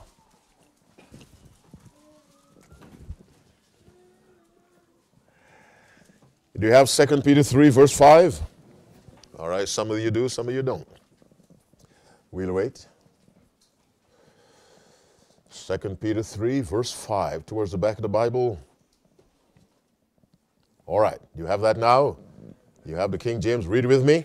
For this they willingly are ignorant of. Come on. That by the word of God, the heavens were of old. Stop. What does that mean? By the word of God, the heavens were of old? What does that mean? The heavens were created, come on, by the word of God. And the earth standing out of the water and in the water. Verse 6, whereby the world that then was being overflowed with water perished. That's the flood. Now listen to verse 7 carefully, microscopically. Read for me.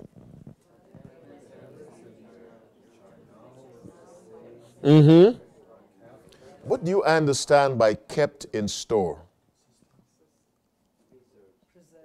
How? How? By the same word. What do you understand by the same word? What's the same word?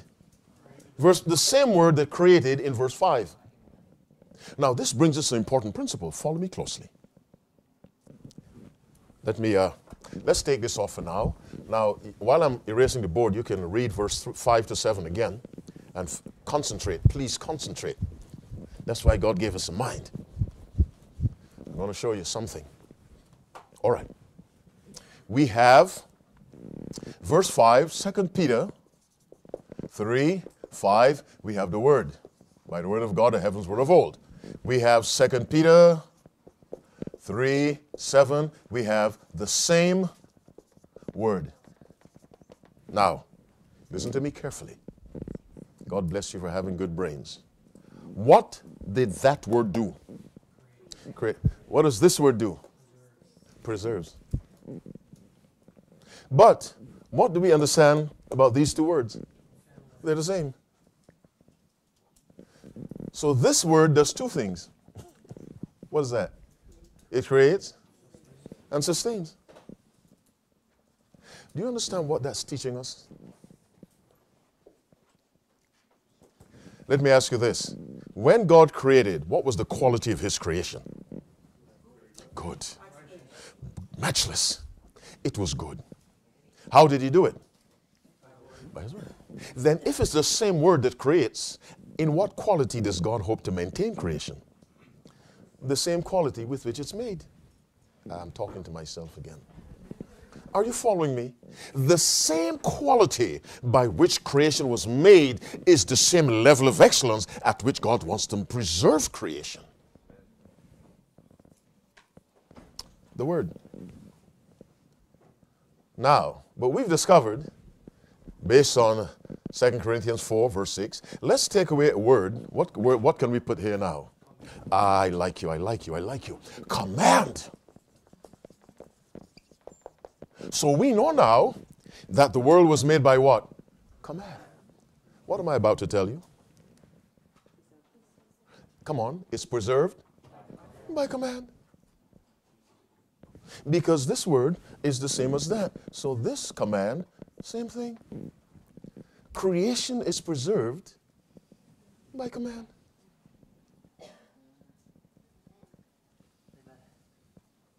Do you see why disobedience is suicide?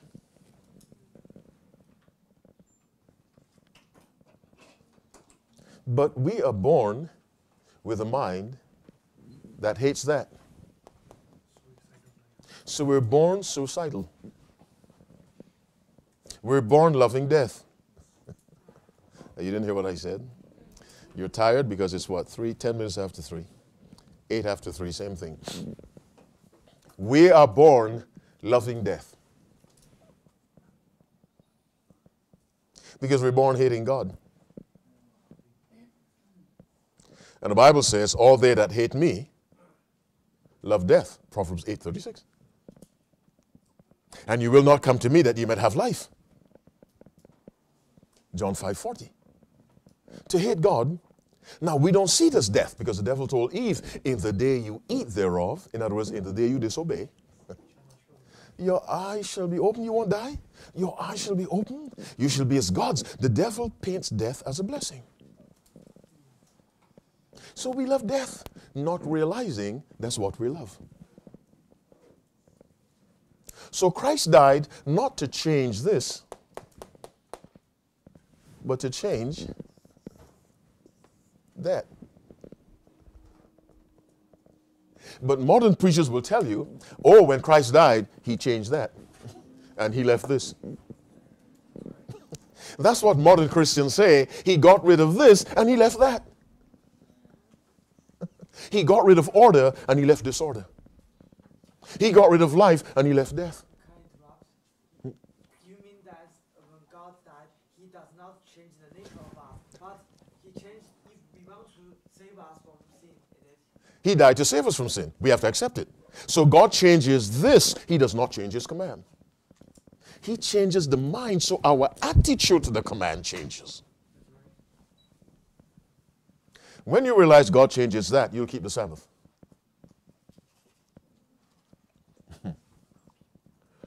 Let me pause. I've spoken a lot about command in Genesis. Tell me something. Don't take me off in some other direction. Command in Genesis. What have you learned? What question do you have? What contribution do you have? Let me pause and rest my vocal cords now as I listen to you.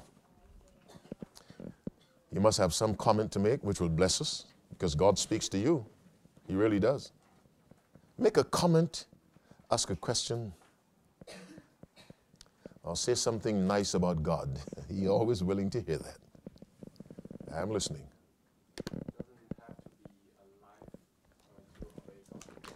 It does not have to be a living thing to obey God. Remember when Christ was going into Jerusalem? The disciples were shouting, Hosanna. What did the Pharisees tell Christ? Tell them, keep quiet. What did Jesus say? If they hold their peace, come on, the very stones will cry out. And Christ was not joking.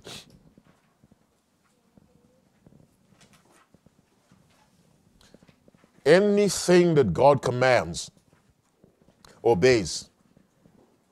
except human beings made in his image.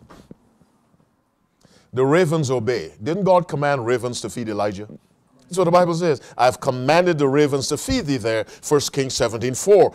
And the ravens had to know who Elijah was, where he was, what to bring him, and when. Am I talking to myself again?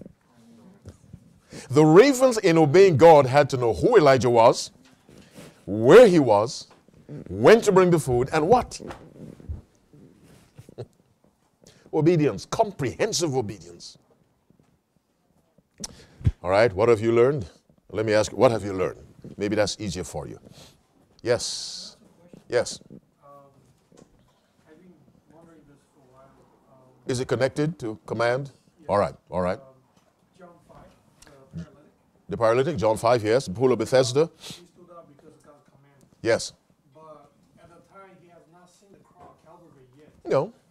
So how is that? Because the human nature against God's law. So how impossible he listened to the word of God in the story. He was healed because God's commandment was there. Because I try to figure out the order here. Uh-huh. That without the heart change, he cannot obey God. Uh-huh. But at that story, Calvary has not shown to him yet. Christ just popped up to me and said that, do you want to be healed? And he listened. Right. Now, How was it possible? now he listened. In that time, he did more than listen. He tried to justify it. No. He did more than listen. What else did he do? He obeyed. Yes, he obeyed the word. Now, he didn't know about he didn't know a lot of things. That's the goodness of God. You don't have to know a lot of things. If God tells you this and you obey it, are you with me? If God tells you this and you obey it, results come. My dilemma is, if you cannot obey without have a heart change, then which one comes first? That's my question. You can't obey without a heart change. Can we? We can't obey God fully. We can't obey his full law. But we can respond to, you see, when the Holy Spirit tells you, go to church, and you yield to that impression, that's a form of obedience. You see, if God had to wait until your heart is fully changed, no one could be saved. Everyone comes into the world with a little degree of faith. Are you following me? We're not saying that man was, he was ready for translation. Christ said, wilt thou be made whole? The man said, yes. Jesus said, look, get up, take up your bed, walk. He exercised faith in whom? In Jesus. He exercised faith in Christ. Because of that, he walked. So all I can say is he exercised faith in Christ. Now, you may say he was not justified, but I don't know if that's correct. Go to verse 14 of John 5. Let's see. You go just verse 14 of John 5. Let's see if we can answer your question. Because a lot of things not written, but we can reason and come to the right conclusion. John 5, verse 14. Afterwards, Jesus found him in the temple, and said unto him, Behold, thou art made whole. Sin no more, lest the worse things come upon thee. Now, did Jesus say sin no more to somebody else? Who? The woman. Now, go to John 8. Just 3 chapters to the right. John 8. Let's read verse 11 of John 8. Read for me, my good pastor. She said, No man, Lord. And Jesus said unto him, Uh-huh. Do I come Now, if Jesus doesn't condemn you, what does he do? He justifies you. Then what did he tell her? Now, why would he say sin no more? Because I've delivered you. Are you following me? I've delivered you. No, don't keep. Now, while we don't see the words, I've forgiven you, he tells the man the same thing. So we can assume that man left in what condition? Not only physically restored, but spiritually. Jesus says the same thing. Now, it may not be written, but we have to reason ourselves to that conclusion. But let me also say, everyone comes into the world with a small measure of faith in order to be able to respond to the Spirit. Christ doesn't wait until you're sinless to come to him. He starts moving in your life before you're changed. That's why this was the light which lighteth every man that cometh into the world. Without that initial down payment of faith and the Spirit, even in a sinner, that sinner can't respond to God. So everyone comes into the world with a gift from God, a degree of faith. So when the Spirit comes, the person with that faith can respond. Then that faith begins to grow. All right, Pastor. Somebody else. Somebody else. Sorry. Yes, Bill. Maybe my question is a little bit silly. I want to ask that when we born with sin, does it mean that when we are born, we have the tendency to become a sinner? No, we don't have the tendency to become a sinner. We're born contrary to God. We're born with tendencies to sin, and that's the only tendency we have. That's where we're born. You know, it's you see this bottle. Let me put it on the board here for you. That's a very important question, by the way. Very important question. And we'll go to Genesis now to provide some answers. Here is there's God. Here is Satan. And here's a long line. Okay? You with me? All right. There's the upright line. That's you, that's me. When we're born leaning in this direction. That's how we're born. When we're converted, we do what? We move in this direction. No one is born leaning this way. No one. Well, of course, Christ has to be exempted. No one is born leaning in this direction. We are born leaning in this direction.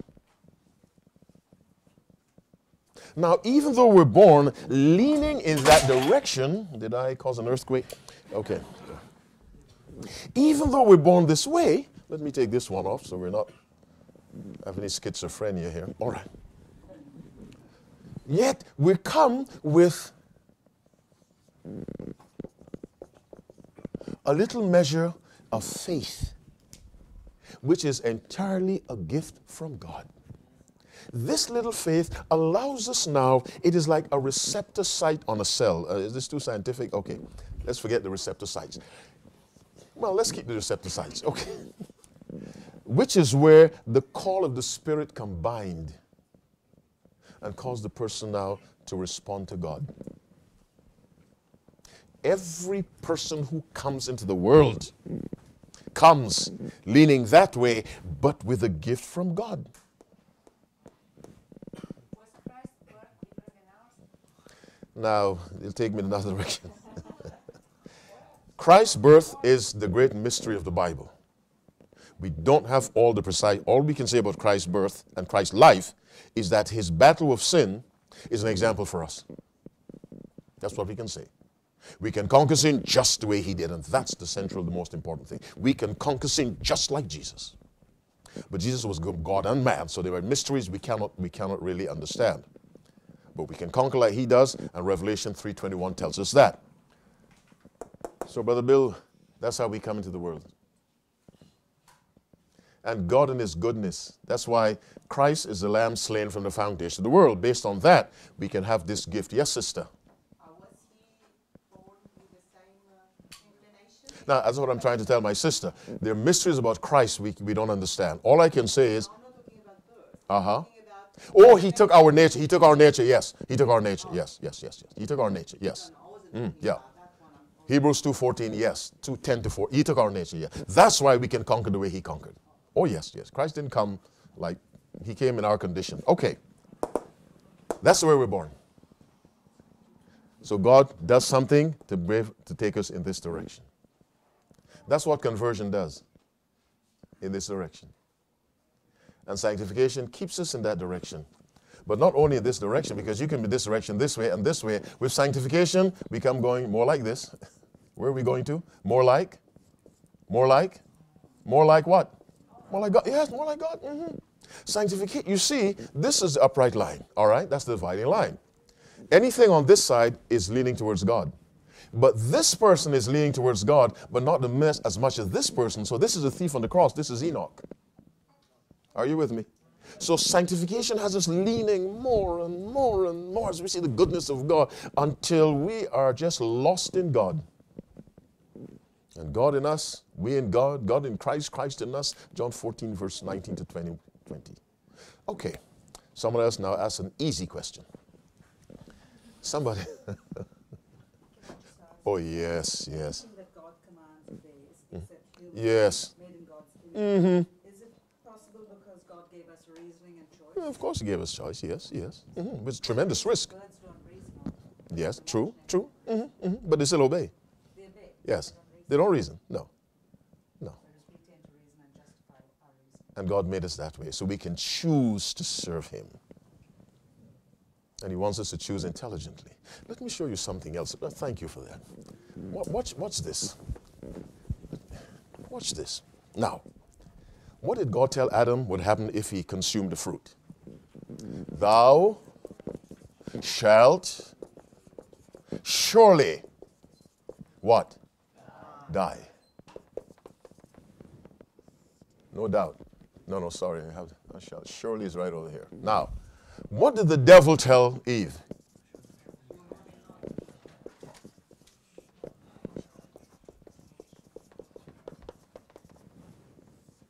Listen carefully. Let me ask you this. Now, how much of the Word of God do we find in Genesis 1? Do we find God talking a lot in Genesis 1? Yes, give me some examples of what he said. Let it be light. Let it be, yeah, okay, all the way. God talking. We have examples of God's Word and the results of God's Word. Now, Adam opens his eyes and he sees the creation, he sees his creator. We have to believe God spoke to him, told him how all this happened. So Adam knows, and Eve knows, that the birds were made by the word of God, the trees, the water, the sun, moon, and stars, everything. They know that. God spoke it. They know that. Because God wants us to know about him. Now, when the devil tempted Eve, the devil tried to get Eve to doubt what? The word of God. Follow me closely. He wanted Eve to follow what? If the devil wants you to doubt God's word, what does he want you to believe? His word. Okay, I missed you. My fault. Let me try again. If the devil wants you to doubt God's word, what does he want you to believe? His word. Where was the serpent being used by the devil? Most likely in the tree. Where was Eve standing? Where was she standing? But what's she standing on? Most likely grass. Did she know grass was made by the word of God? Yes, she had to know. Did she know the serpent was made by the word of God? Yes, the creeping things on day 6. What was over her head? The sky. Did she know the firmament was made by God? Yes. What was shining on her nice hair? The sun. What flew past? Did she know God? God told her. Or Adam did. Which means that Eve knew that everything she could see was made how? Of whom? Of God. What did she have as evidence that the word of the devil had any power? Nothing. Are you following me? What was in the garden the devil produced? Nothing. But why she did it still? I'm coming to that. That's the mystery, Brother Bill. That's the mystery. There was no proof at all that the devil's word had any power. Surrounded by proof of the power of God's word, she still chose what? The devil's word.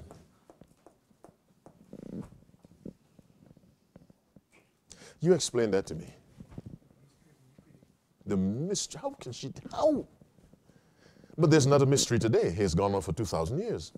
There isn't a verse in the Bible that supports Sunday as a Sabbath. Not one. Are you with me? And yet, the whole world chooses someone else's word and observes Sunday.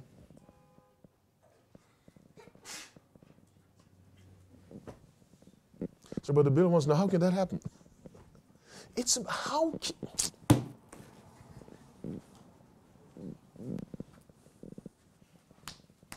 Yes, Pastor.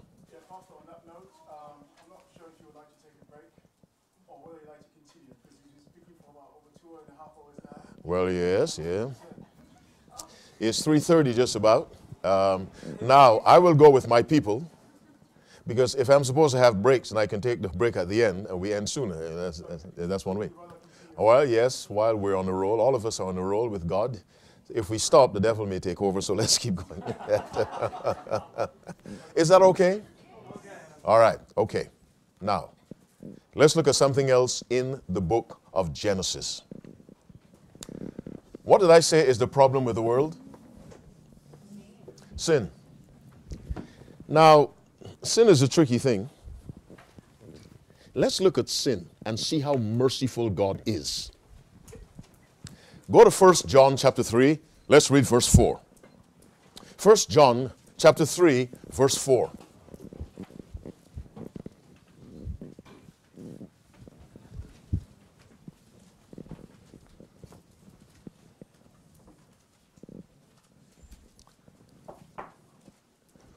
Do you have that?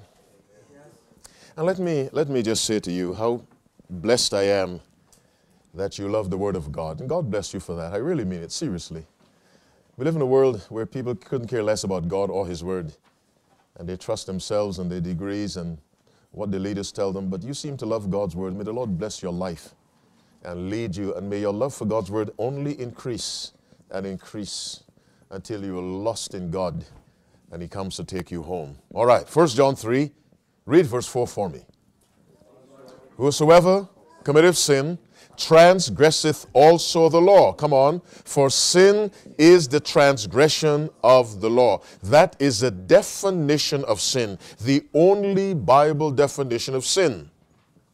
Sin is the transgression of the law. The law being the 10 commandments of God. Now you may say, why do you say the 10 commandments? Go to James chapter 2. James 2.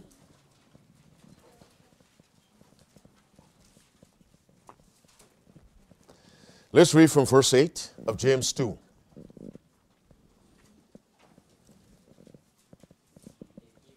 If he fulfill the royal law, according to the scripture, thou shalt love thy neighbor as thyself, ye do well. Keep reading. But if ye have respect to persons, you commit sin and are convinced of the law as a transgressor. Keep reading. For he that said what? Do not commit adultery, said also do not kill. In other words, James is quoting from what?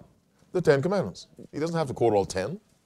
If I were to say to you, please identify the country based on these cities.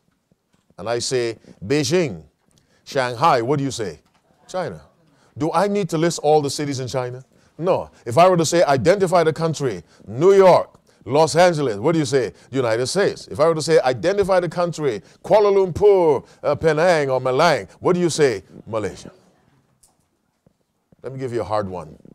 Melbourne, Adelaide, Australia. Okay, Victoria, but that's a province. Okay, all right. Now, so we deal with the 10 commandments. The Bible says sin is a transgression of the law. But we need to look deeper into sin and see the mercy of God. Go to not First John, go to John 15. John 15.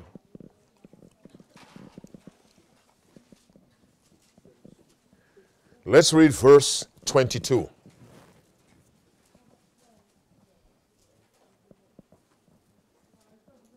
Read for me. If I had not what?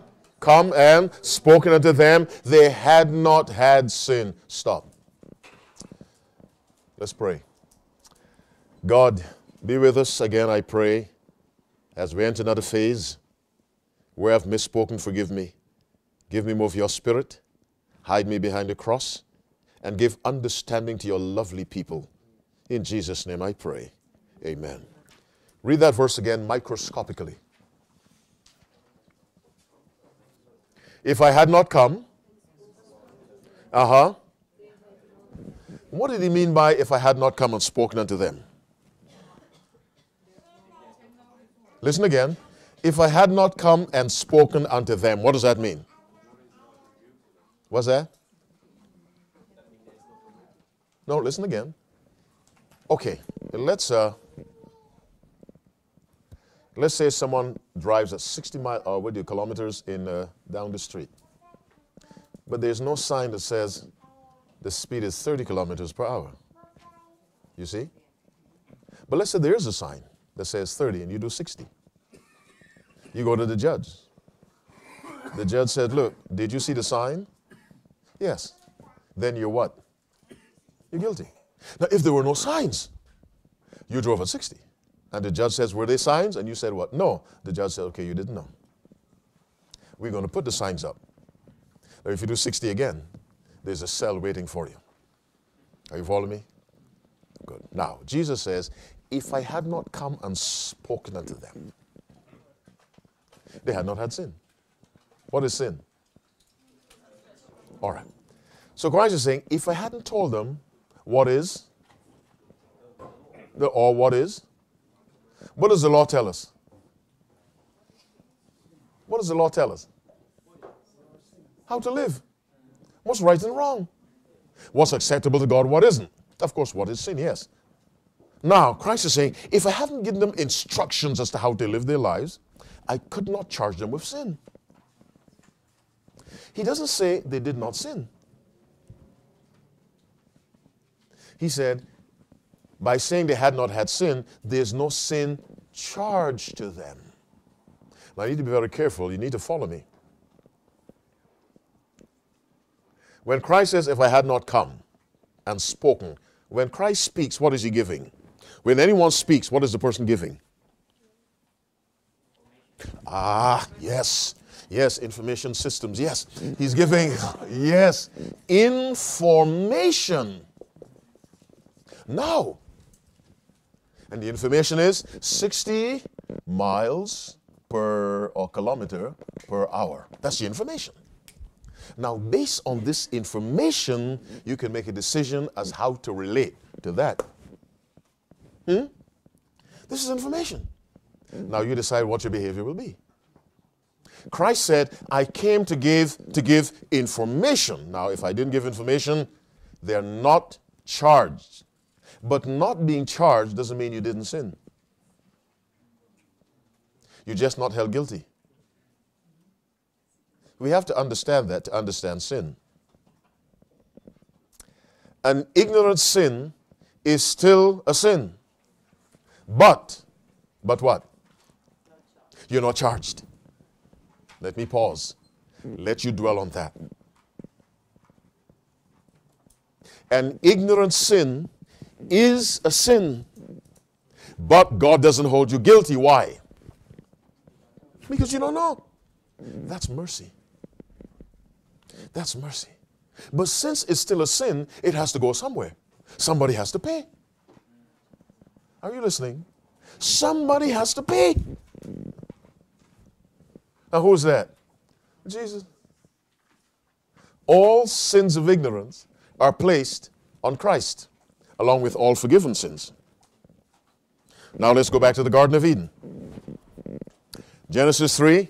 No, let's read 2, 16, 17 first. You can never read that too often. We just said all sins of ignorance are placed on Christ because they're still sins.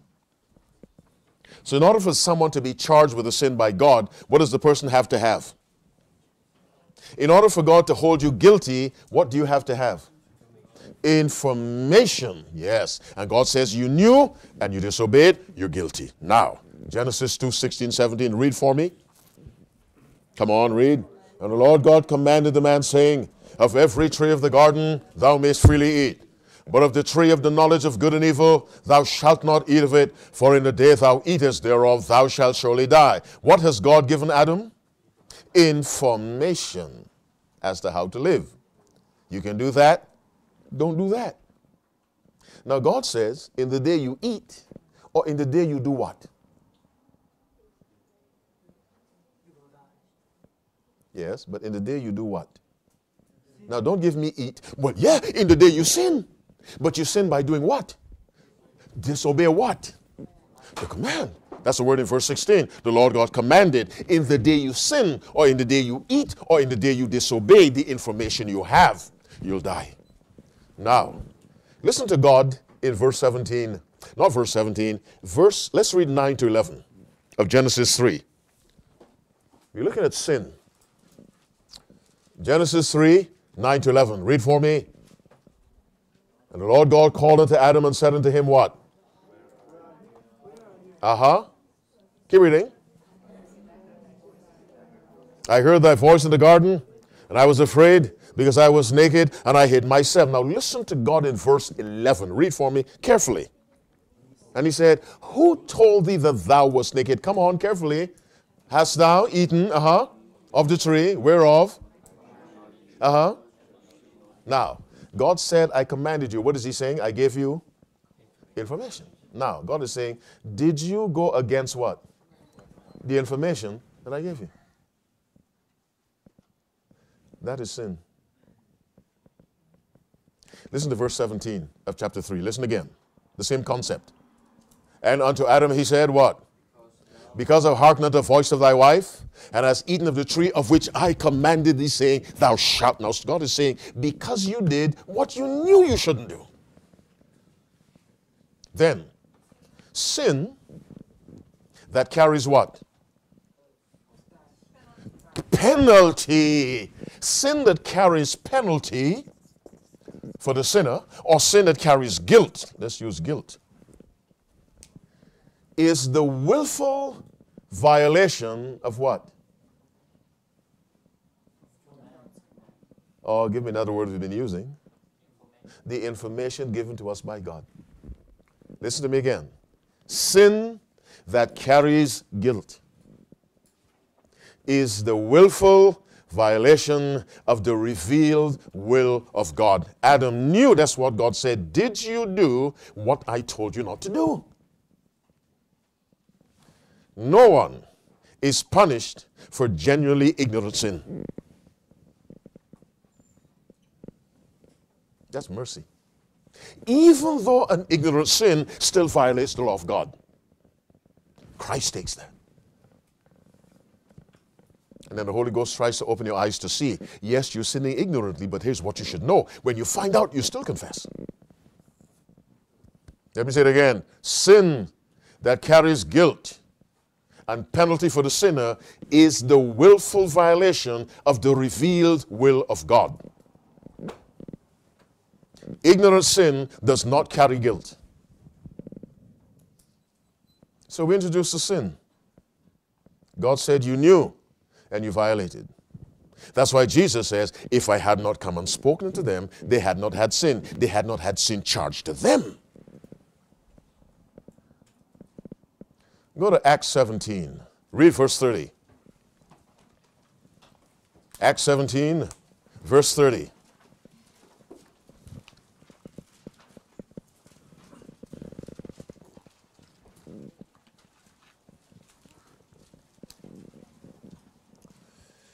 Do you have that? Read for me. What does that verse say?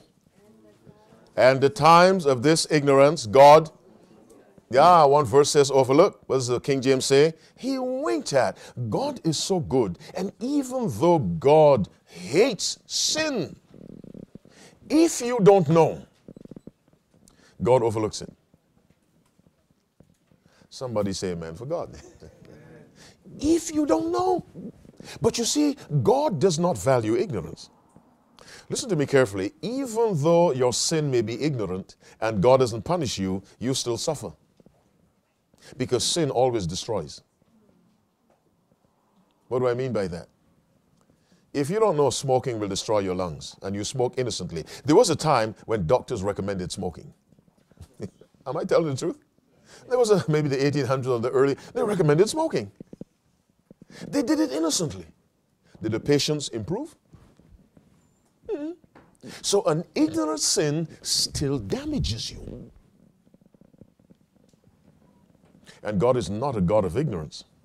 So God always brings us opportunity to get more light so we may see, wait a minute, even though God doesn't charge me, I'm still hurting myself. Sin always damages. Always, ignorant or not, sin always damages.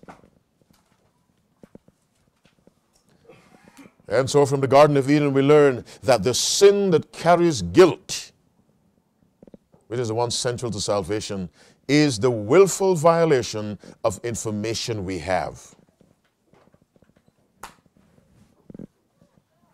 All right. The violation of God's law. That is sin. Go to John 9. Let's read verse 41 of John 9.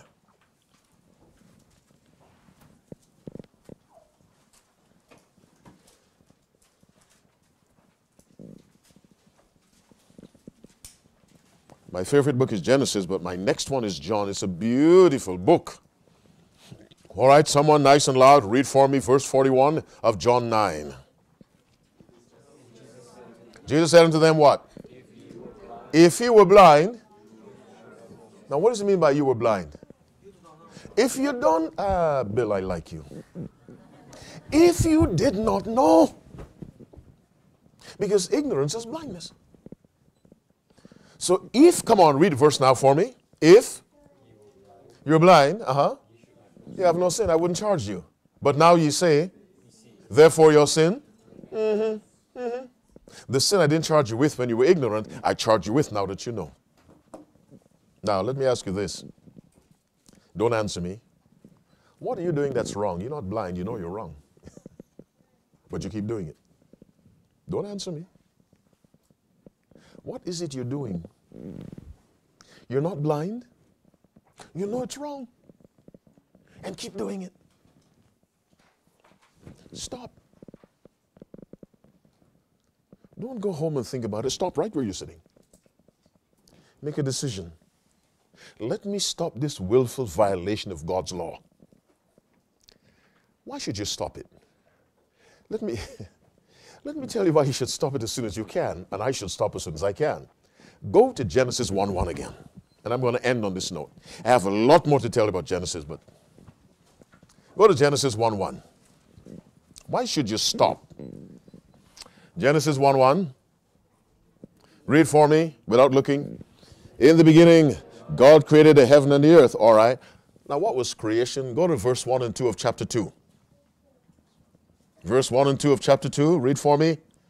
Thus the heavens and the earth were finished, and all the hosts of them. Come on. And on the seventh day, God ended his work. Stop. Now, look at that verse 2 of chapter 2. Look at verse 1 of chapter 1. Tell me the relationship between creation and work.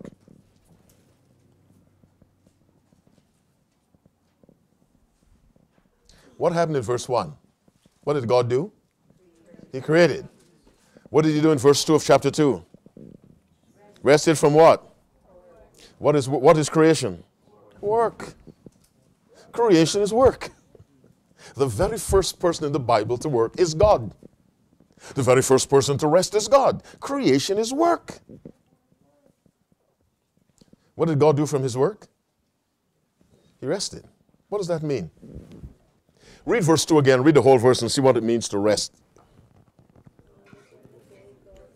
He ended his work which he had made. Keep reading. And he rested on the seventh day from all his work which he had made. Stop. He stopped. Did he resume creation in chapter 2 or 3? No. He stopped. He was done. Are you listening to me? God, give me the right words. Listen to me. God worked on the first day. What did he make? He worked on the second day. What did he make? He worked on the third day. What did he make? Vegetation and separate water from dry land. He worked on day 4. What did he make? Sun, moon, and stars. He worked on day 5. What did he make? The birds and the fish. He worked on day 6. What did he make? Land animals and mankind. Then what happened? He stopped. Did he go back to working? Creating? No. He's done. Listen to me carefully. And we celebrate what day? Sabbath, to commemorate the work of God. We rest. God worked and he's done. When Christ was on the cross, what did he say just before he died? It's finished. It's finished. All that was necessary for salvation, finished. It's in place. Not that he had nothing else to do, but it's in place and he didn't have to die again or do anything else. He died, he rose, he's interceding, it's finished. the death finished, the sacrifice paid. Now to apply the merits, but the sacrifice, okay, it's finished. Salvation is spiritual creation.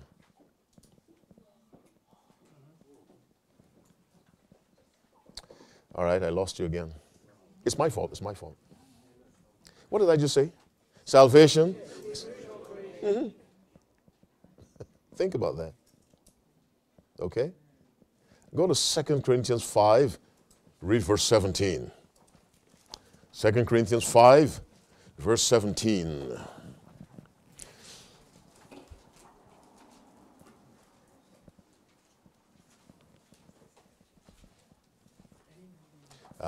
Read for a beautiful verse. Let's read together. What does it say? If any man be in Christ, he's a new. Now, someone who has a different version from the King James, read for me. Therefore, if anyone is in Christ, he's a new creation. Yes. Salvation is a work of creation. What did David pray in Psalm 51:10? Don't go there. Create in me a clean heart, O God, and renew. It's a work of creation. Now, what did God use when he created? Word. What raw materials did he use? Nothing. The scholars say creation is ex nihilo, which means what? Out of nothing. Do you know that's the way you're saved? Out of nothing. Same way. Go to John 7, read verse 18. John 7, verse 18.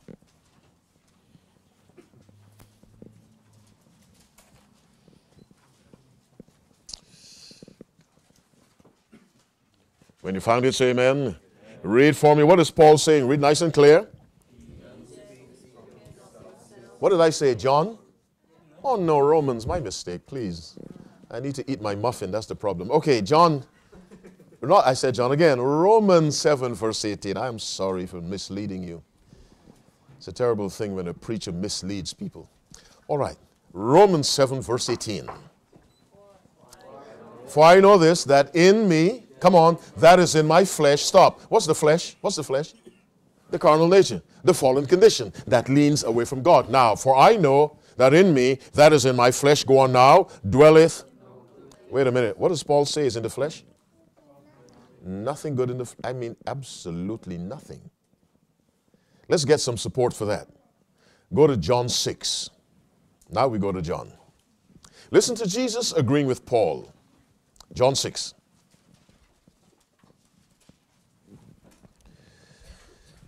You found John 6? Verse 63. It is the spirit that quickeneth. Come on, the flesh profiteth what? Nothing. Stop. Jesus says the flesh has no benefits. It profiteth nothing. That's Christ. But let's get more evidence. John chapter 3, let's read verse 6. John chapter 3, verse 6. Thank you, Brother Bill. Read for me. What does it say? That which is born of the flesh is flesh. That which is born of the spirit is spirit. Now, what is Jesus doing in that verse? What is he saying? All right, let me give you a schematic. That which is born of the flesh is all flesh. That which is born of the spirit is all spirit. What is he saying about the flesh and the spirit? Yeah, they're different. What else? Now, that which is born of the flesh, he gives two things. I want you to really think. Think hard. Can be only from flesh. Spirit can be only from spirit. That is true. That is absolutely true. Listen again. That which is born of the flesh is flesh. That which is born of the spirit is spirit. Now, let me help you. What do you not find in the flesh? The spirit. What do you not find in the spirit? The flesh. Now, if you're flesh, you're just flesh. In other words, what are the good things in the carnal nature?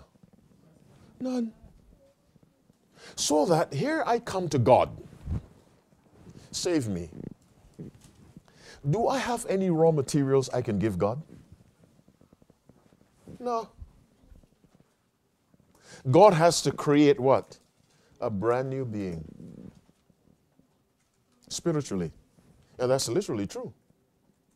So he told Nicodemus, Nicodemus, you must be improved. Is that what he told Nicodemus? You must be born again. You've got to start all over. Then he said, that which is born of the flesh is flesh. So Nicodemus, you are flesh. To become spirit, you've got to start life all over again. You have to be recreated in the image of God. This is done by the word of God. Go to 1 Peter 1. I'm telling you, physical creation and spiritual creation are done the same way. Physical creation is a symbol of spiritual creation. That's why Christ told so many parables. He used the physical to teach the spiritual. Now, 1 Peter chapter 1, let's read verse 23. Let me speak slowly, please. When I go quickly because I'm excited, tell me stop. Please, don't just sit there looking nice. Tell me stop. What book did I say? What chapter? What verse? Nice and clear, somebody read. By the word of God, which liveth in... Now, what does being born again mean? What does it mean? Give me another word for born again. Recreated, give me another word that Christians use. Reborn, yes, the new birth. Give me another word, starts with C. Conversion. But you converted from what to what? From this. It's an absolute change because this is pure flesh, this is pure spirit. And how is that done? By the word. How is physical creation done? By the word. But let's get another support for the word. Go to James 1, read verse 18. This is the half-brother of Jesus. James 1, read verse 18.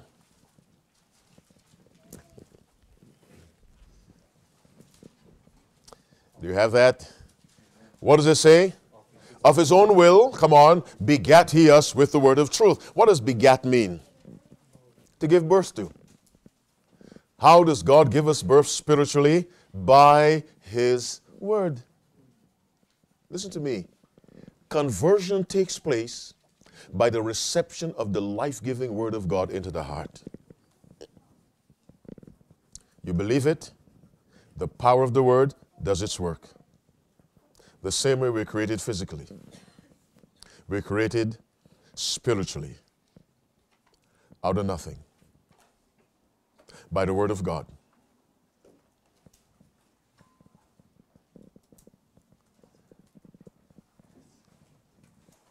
Any questions?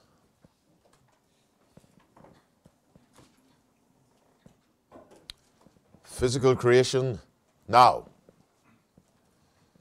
I love God. Let me tell you, I love God. I really do. He's a nice person. Always nice to me. Now,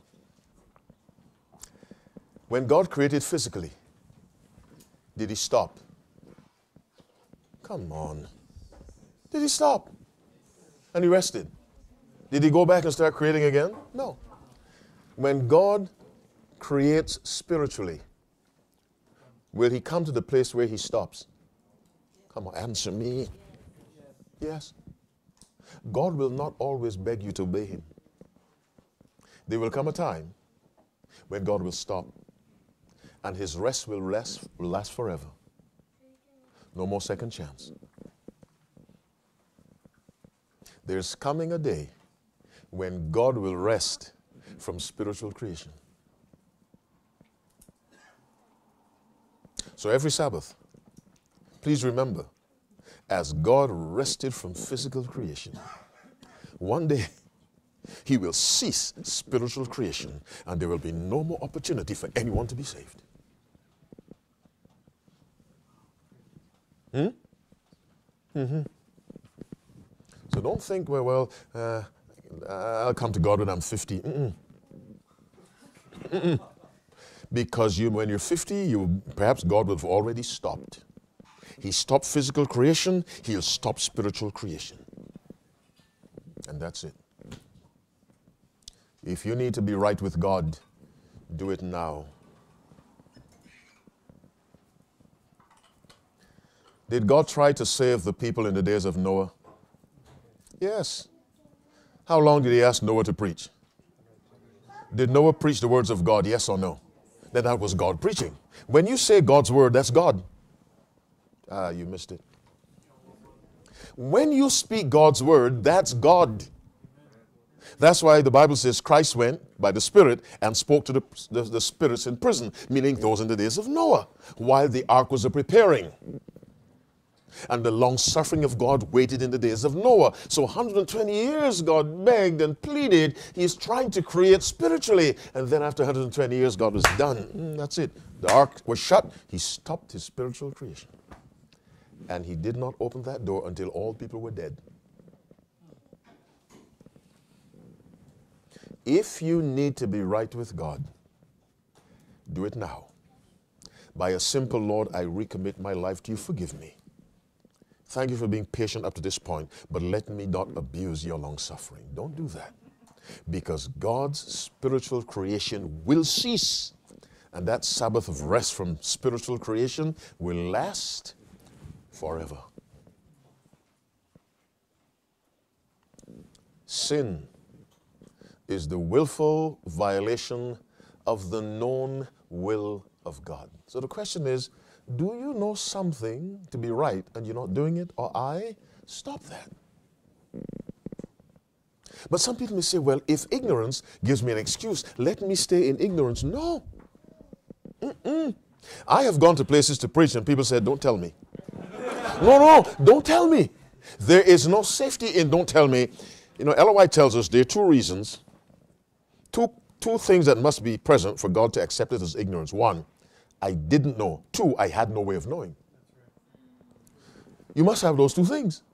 I didn't know, I had no way of knowing. God accepts that. But if you didn't know, but you could have found out.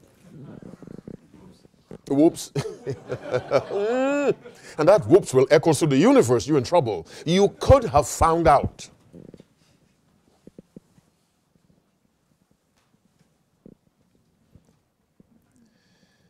Four o'clock. What subjects have we covered from Genesis? God is big. Huh? The Word of God, the power to create. What else we found out from Genesis so far? God, oh, he's merciful. Yes, he really is. Come on, somebody else. What is sin? And what is sin? Transgression of the known will of God. But let's be more precise. What is sin that carries guilt? The transgression of the known will of God. Not all sin carries guilt, but all sin damages. And the sin that does not carry guilt is the sin where we genuinely did not know. Genuinely didn't know, had no way of knowing. What else did we learn about God in Genesis? Or what did we learn from Genesis?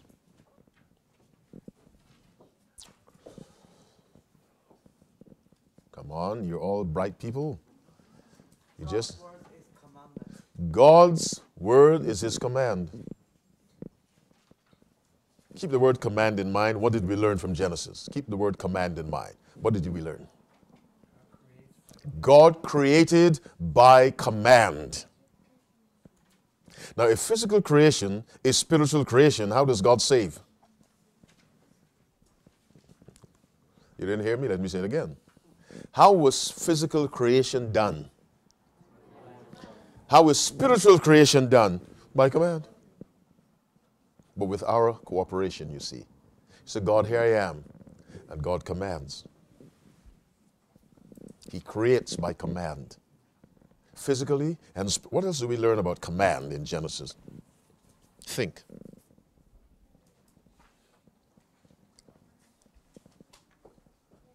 In what direction is the universe moving? The direction of obedience to God's command. In what direction does a sinner move? The opposite direction. So the purpose of salvation is to do what?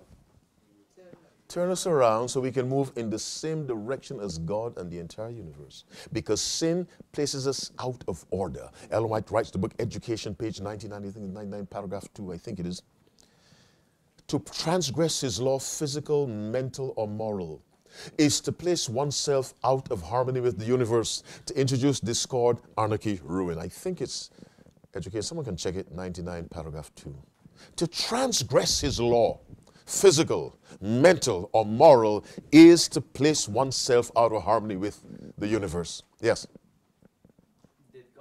How did God create man? What a handsome man you are.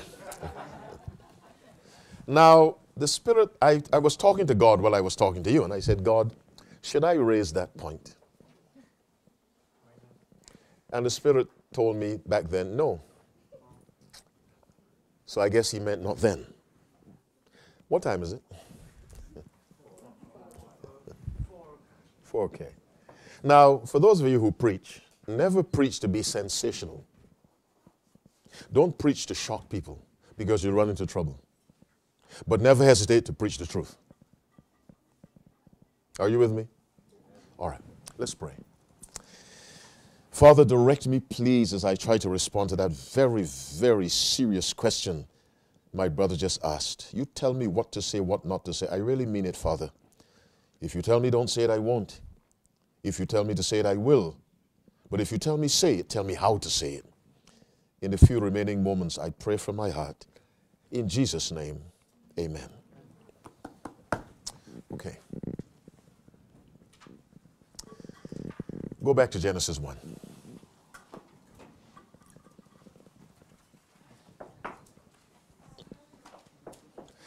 While you're looking for Genesis 1, who has prayed for me and said, Lord, put your words in that man's mouth? God bless you. God bless you. The rest of you who are good looking but stubborn, please pray for me. Please pray for me and ask God to put his words in my mouth. I need it. I really do. Okay. Genesis 1, read verse 3. The first few words.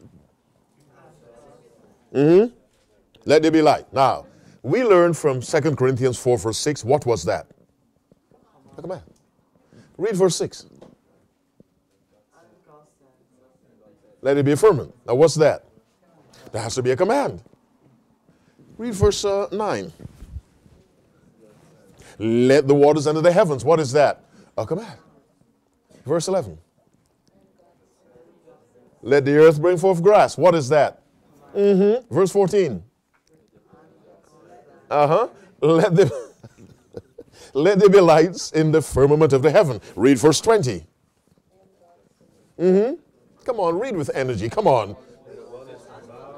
Yeah, bring forth abundantly the moving creature. Now, read verse 24. All right, stop. Each of these is what? Come on. Pause.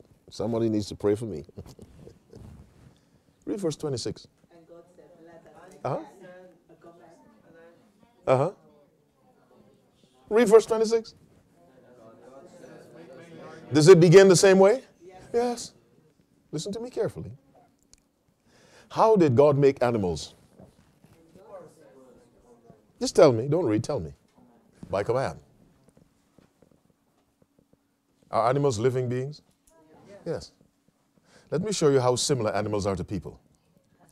Read Genesis 2:7. Genesis 2:7. The Lord God formed man of the... Stop. Let's stop right there. What do we have in that verse?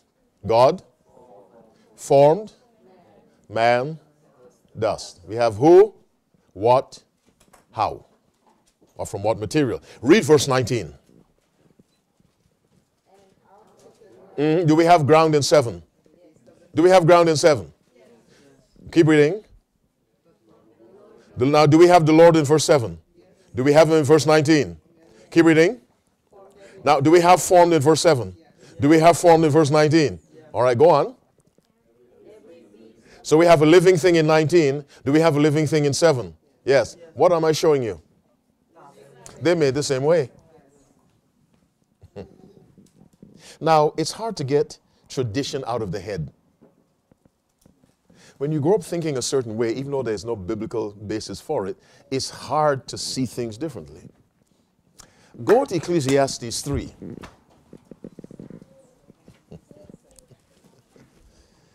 My brother, I'm glad. I'm also sorry you raised that question. I don't know. I don't know. I'm glad and sorry at the same time. But No, I really asked the Spirit, should I say that earlier? The Spirit said no. When he asked it, I said, the Spirit said, now's the time to answer. Sorry, which words again? Ecclesiastes, chapter 3. We read verse 19. Thanks, Brother Bill. Do you have that? Hold on. Now you're really eager to read. Okay. Do you have Ecclesiastes 3:19? Read for me, those of you who have my version. For that which befalleth the sons of befalleth. Stop. Someone read another version, just those words for me. Uh-huh. Okay, man's fate is like that of the animals. Give me another version. The New King James. Uh-huh. Uh-huh. Okay, what happens to people happens. So we are seeing there's a sameness between men and animals, of course, at the physical level. Why do I say the physical level? Let's keep reading. We start again, verse 19. For that which befalleth the sons of men, come on, befalleth beasts. So we have people and animals. Keep reading. Even one thing befalleth them. We'll find that one thing is death, of course. Now, keep reading. As the one dieth, they die the same way. Stop. They die the same way. The removal of what? The breath of life. Keep reading. Yea, they have all. Pause. What does that mean?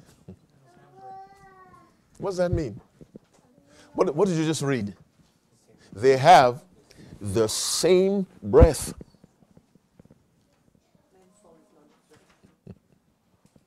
This is physical. Keep reading. So that a man hath no preeminence above a beast. This is physically. When you bury an animal, after a few months, what do you come and find? When you bury a man, after a few months, what do you come and find? Same thing. The Bible says, when it comes to dying and living, animals die the same way people die. They have the same breath. Go to the chapter on the flood, Genesis 7. Let me write a few things when you read. Genesis 7. You know, this is the most interested you have looked since I started speaking at 1. Since he raised that question. I mean, you're reading with such eagerness now. Your curiosity has been aroused. All right. Genesis 7, this is the story of the flood. Let's read from 20, then we go to 21 and 22. All right? 20. No, 20. 15 cubits upward did the waters prevail, and the mountains were covered. Stop. The Bible tells us the highest mountains were covered 15 cubits, the waters rose above the highest mountains. Are you following me, Brother Bill? The waters of the flood rose 15 cubits above the high. A cubit is about 18 inches. 15 times that, you know what that is. All right. Now, the Bible will now identify and itemize what was drowned. Read verse 21. Stop. All flesh died. Come on. That moved upon the earth. Keep reading. Stop. Fowls. Come on. Cattle. Beasts. Well, hold on. Let me write. Go on. Creeping things. And man. Now, look at that list again. What do we have? Now, this list refers to everything that died. That was on the face of the earth. Fowls, cattle, beasts, creeping things, man. Now, read verse 22. Whose nostrils, stop. The Bible says all of these had what? The same breath.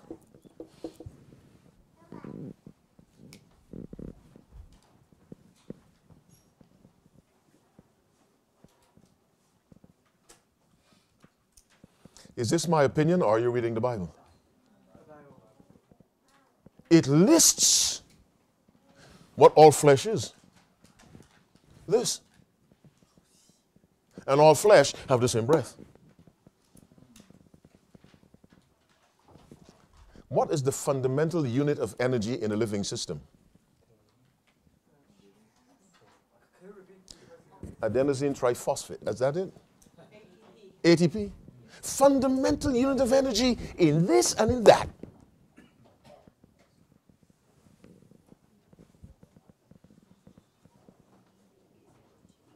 Now go back to Ecclesiastes 3.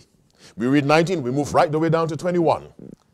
Which answer the question, was man made by command? Okay. Genesis 3, let's read from verse 19. It is 11 after 4. I'll stop at 4:30. Ecclesiastes, sorry my brother, God bless you. Ecclesiastes 3, 19 to 21. I want you to read for me clearly as the Holy Ghost moves in your heart. Read. All right, are we ready? Read with me. What does it say? For that which befalleth the sons of men befalleth beasts, even one thing befalleth them. As the one dieth, so dieth the other. Keep reading. Yea, they have all one breath. Come on. So that a man hath no preeminence above the beast. They die the same way. Keep reading 20. Read 20 now. All. Stop. All go where? Where's that? Yeah. So if you say a man when he dies goes to heaven, you have to say what? A cow when it dies what? I'm talking to myself again. Nobody's listening. Read verse 20 again. All go. Yes, where's that? Well, the verse tells you. Keep reading.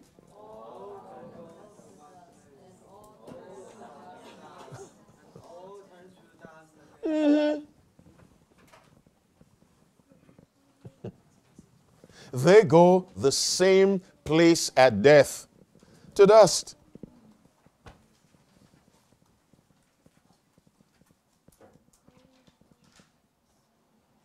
Now, go to Psalm 33. Let's read verse 6 and verse 9.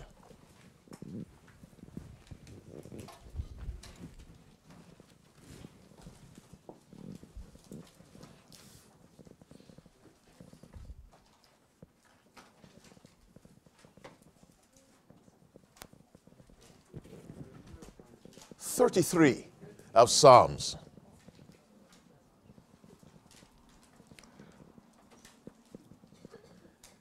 Let's read verse 6 and verse 9.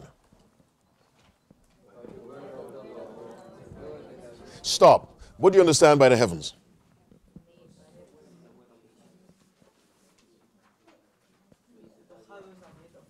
Yeah, what do you mean by the heavens? Does that include the stars? The moon? The planet? Yes. Everything in the heavens. Keep reading. And all the hosts of them by the breath of his mouth. Keep reading. For he, verse 9. For he spake, verse 9. Now did God also make the earth? Did he also make the earth? Everything in it? How? All right. Now, the question is, did God make man by command? As he did, the answer is yes. The Bible never tells us God scooped up dirt with his hand. It doesn't tell us that. God's instrument of operation is his word. Let's reason together. Go to John 11.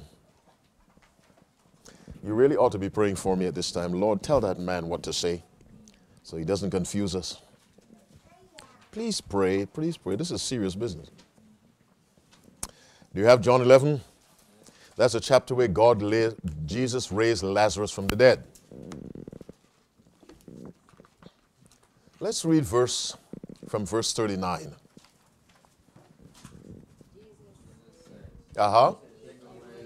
Take away the stone. Martha said unto him what? Come on, what did Martha say? Lord, by this time, stop. Now listen to me carefully. What did she mean by, Lord, by this time he stinketh? What did she mean? He was decomposing. What is decomposition? Going back to what? Are you with me? No, are you with the Bible? What did Martha say? By this time? Why did Jesus only spend 3 days in the grave? It was prophesied that what? He would not see destruction or corruption.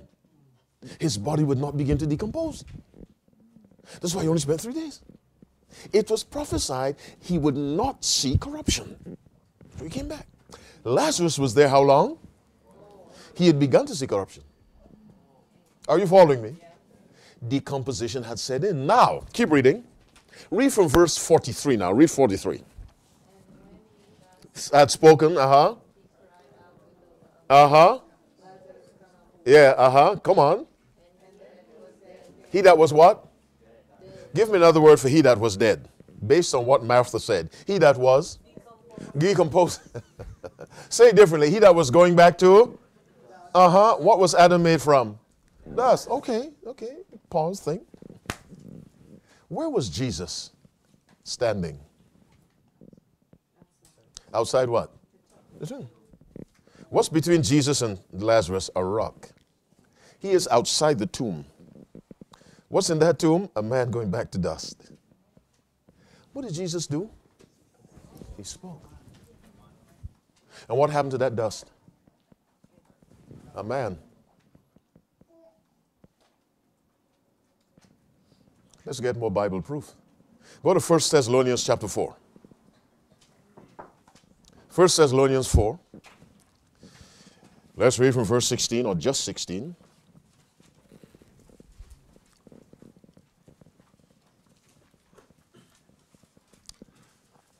First Thessalonians, written by the Apostle Paul, chapter 4, sorry. We'll read verse 16. Read with me. What does it say? For the Lord himself shall descend from heaven now. Carefully, with a stop.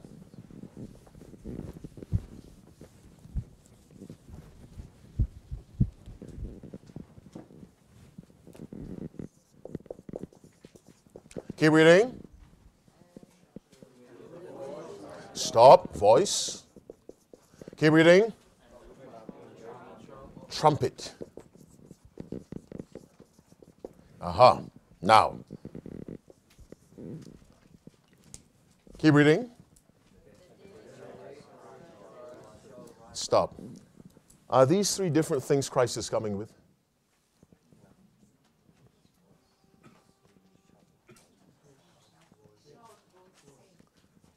Are these 3 different things he's coming with? No. They all refer to the voice of Christ who speaks.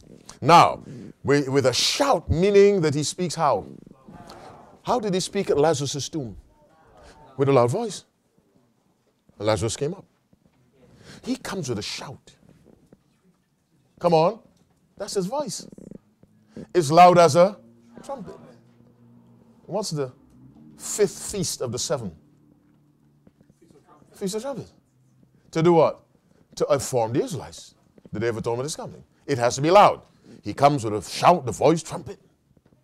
As a result of this voice, he has to say something. What happens? The dead in Christ rise. Now, let's think a little further. How far back do the dead in Christ go? Adam. All right, okay. Follow with me. If anyone is dust, it's Adam. Am I giving my opinion? Yes? Am I giving my opinion? No. If anyone is dust, or maybe Abel, who died before Adam. Now here is pure dust. The remains of Abel, dust. Everything, even the bones now are dust. Now where's Christ when he shouts? Because he doesn't come to the earth. Now with Lazarus, he was right outside the tomb. He is somewhere in the atmosphere. He doesn't touch the earth. So anyone on earth who says, I'm Christ, you know that's wrong. And he shouts to the dead in Christ. When he raised Lazarus, did he call him by name? Yeah. Or everyone else would have gotten up. Are you saying me this? Now, when he just raises the righteous. He must have a name for just the righteous. Because there are many wicked dead who were dead. And when the life giver calls, everybody comes up. He called specifically. And Abel, who is dust more than anyone else, will come up with no use of his hands.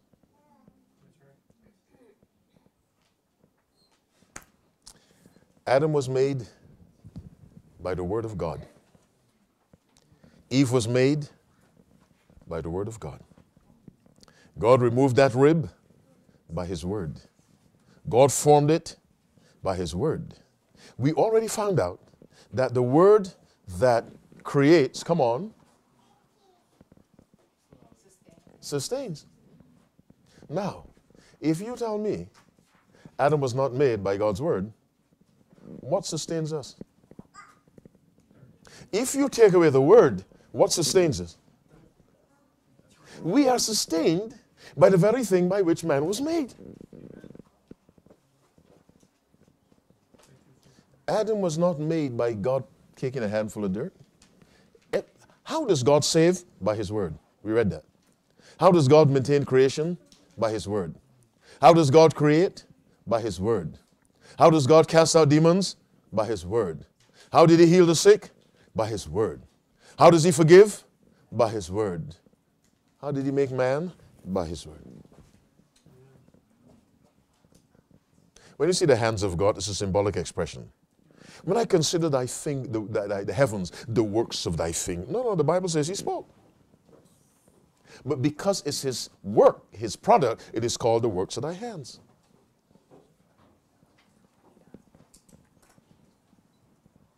Mankind was made by command. And mankind is to live, finish my words, by command. That's how we fit into a universe made by command. Everything in the universe is under command, including man.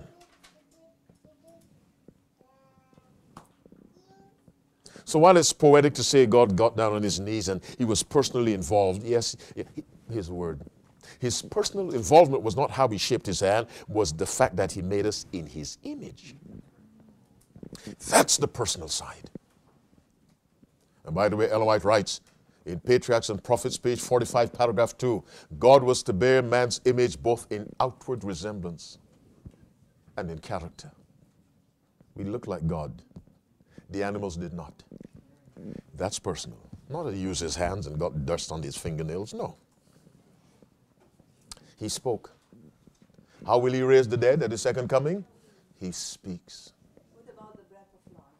The breath of life, he breathed it in. The word of God is life. No. The next step said, and God breathed. Yes, he breathed. Yes. Mm-hmm. Did the breath of life come to Lazarus? No. Was it by command or was it physical action? Everything is by, God didn't come down and put his mouth to it. No, it's by the word of God. Because the word is life. When God said, Lazarus, come forth, answer me, did the breath of life come to Lazarus? Yes or no? Why do you say yes so softly? Did the breath of life come to Lazarus? Did Jesus put his mouth up to that? No. There's life in the word. That's why the word of God is above everything else. Everything else. Trust this. That is why everything must be judged by the word. Everything. If the Holy Ghost convicts you, it must be judged by the word. Mm-hmm. Okay. All right. I've been talking a long time, so I want some easy questions. What time is this? It's 25 after 4. And I have to speak again tonight. I'm not coming back to Australia. Okay. Nah, I sin, that's not true. Okay, all right. What have you learned today? Let me ask you that. What have you learned? Somebody. Yes, my sister. I just wanted to point out how God created us and preserved us through His Word. Mm-hmm. And so then, when I think about 1 John 1:9, Uh-huh. all we have to be saved and to be forgiven is And we're forgiven by the word. Remember the woman who washed his feet with tears, dried them with her hair? Verse 48, I think, Luke 7, he said, thy sins be forgiven thee. He said it. He said it. Somebody else, what have you learned? Please tell me you learned something. I'm not. Oh, yes, sister. In a world that believes in the immortality of soul. Say it again. In a world that believes in the immortality of soul, God's word is so clear. It's so clear. Yes. You go to dirt. But even before, let's go to Genesis 3 again. Sister, you're making me talk too much. Genesis 3. God bless you. By the way, I know people like to talk, but when I'm done here, I don't want to talk. I want to rest this because I have to talk tonight. So please, I'm a nice man, but I don't want to talk. I must rest the voice. Okay. Genesis 3. Sister, thanks for raising that, the immortality of the soul, this rubbish that people believe in. Let's look at 17 now, down to 20. Down to 19. Genesis 3. Let's pause. Let's pray one more time. Father, as we close on this very significant point, the immortality of the soul, which is a lie, one more time, give us the spirit of truth and tell me what to say in humility. In Jesus' name we pray. Amen. Read verse 17 now. Listen microscopically. When you read the Bible, read as if you're listening to the voice of God talking to you. Let's read. And unto Adam he said, because thou hast hearkened unto the voice of thy wife, and hast eaten of the tree of which I commanded thee, saying, thou shalt not eat of it. Come on. Curse is the ground for thy sake. Stop. What did God curse? Say it again. What did he curse? Now, people believe Adam was made from breath and ground. Listen to Genesis 2:7. And the Lord God formed man of the dust of the ground. He formed him from that. That's one action. Then breathed into his nostrils. Adam was not made from dirt and breath. He was made from dirt. Listen to God. Curse is the ground for thy sake. He didn't say curse is the ground and the breath. Curse is the ground. That's where you came from. In sorrow shalt thou eat of it all the days of thy life. Next verse. Thorns also and thistles shall it bring forth unto thee, and thou shalt eat the herb of the field. Keep reading. In the sweat of thy face shalt thou eat bread. Now slowly till thou where? Now wait a minute. In order to return someplace, what has to happen before that? You have to come from there. You have to come from there. On July 4, I get on the plane. What do? I return to the United States. That's where I came from.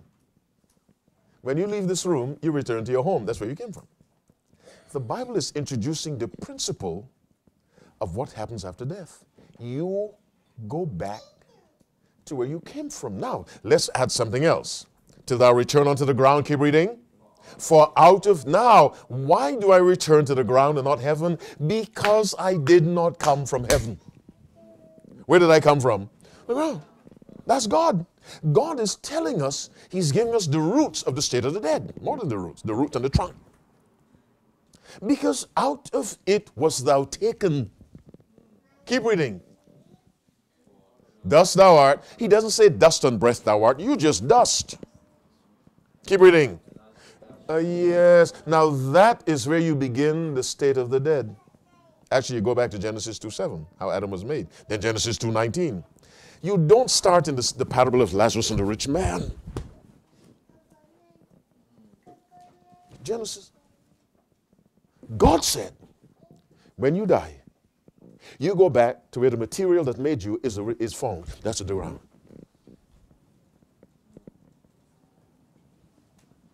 You return to your origin. That's why when Christ comes, he shouts and wakes up the dead. You don't wake up people who are alive in heaven. And so my sister, yes, the state of the dead, the foundation of that doctrine is in Genesis 3 and Genesis 2. You go back to where you came from.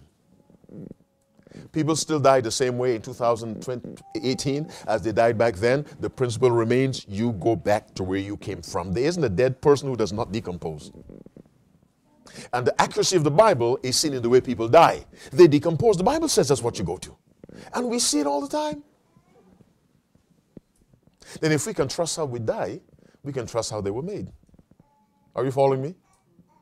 If God was right about how people die and what happens to them, they decompose, then you should reasonably assume that he must be right about how they were made. Am I talking to myself? The problem is not that they don't believe that the dust doesn't last. They think that the soul is a living entity. Okay. Well, let's deal with that. Let's go to Genesis 2, verse 7. Since you're making me work hard, I'll give you the bill. Before all right, Genesis 2, verse 7. Okay. All right. Read verse 7 for me. Formed man of the beast of the dust of the ground, breathed into his nostrils there, and man became a. Now, the word living soul is the same as living things. I think in the fifth day of creation, the fish and the bird, living things. Same thing. Let's look at the 7 last plagues. Revelation 16. Let's read from verse 3. Revelation 16, verse 3, plague number 2.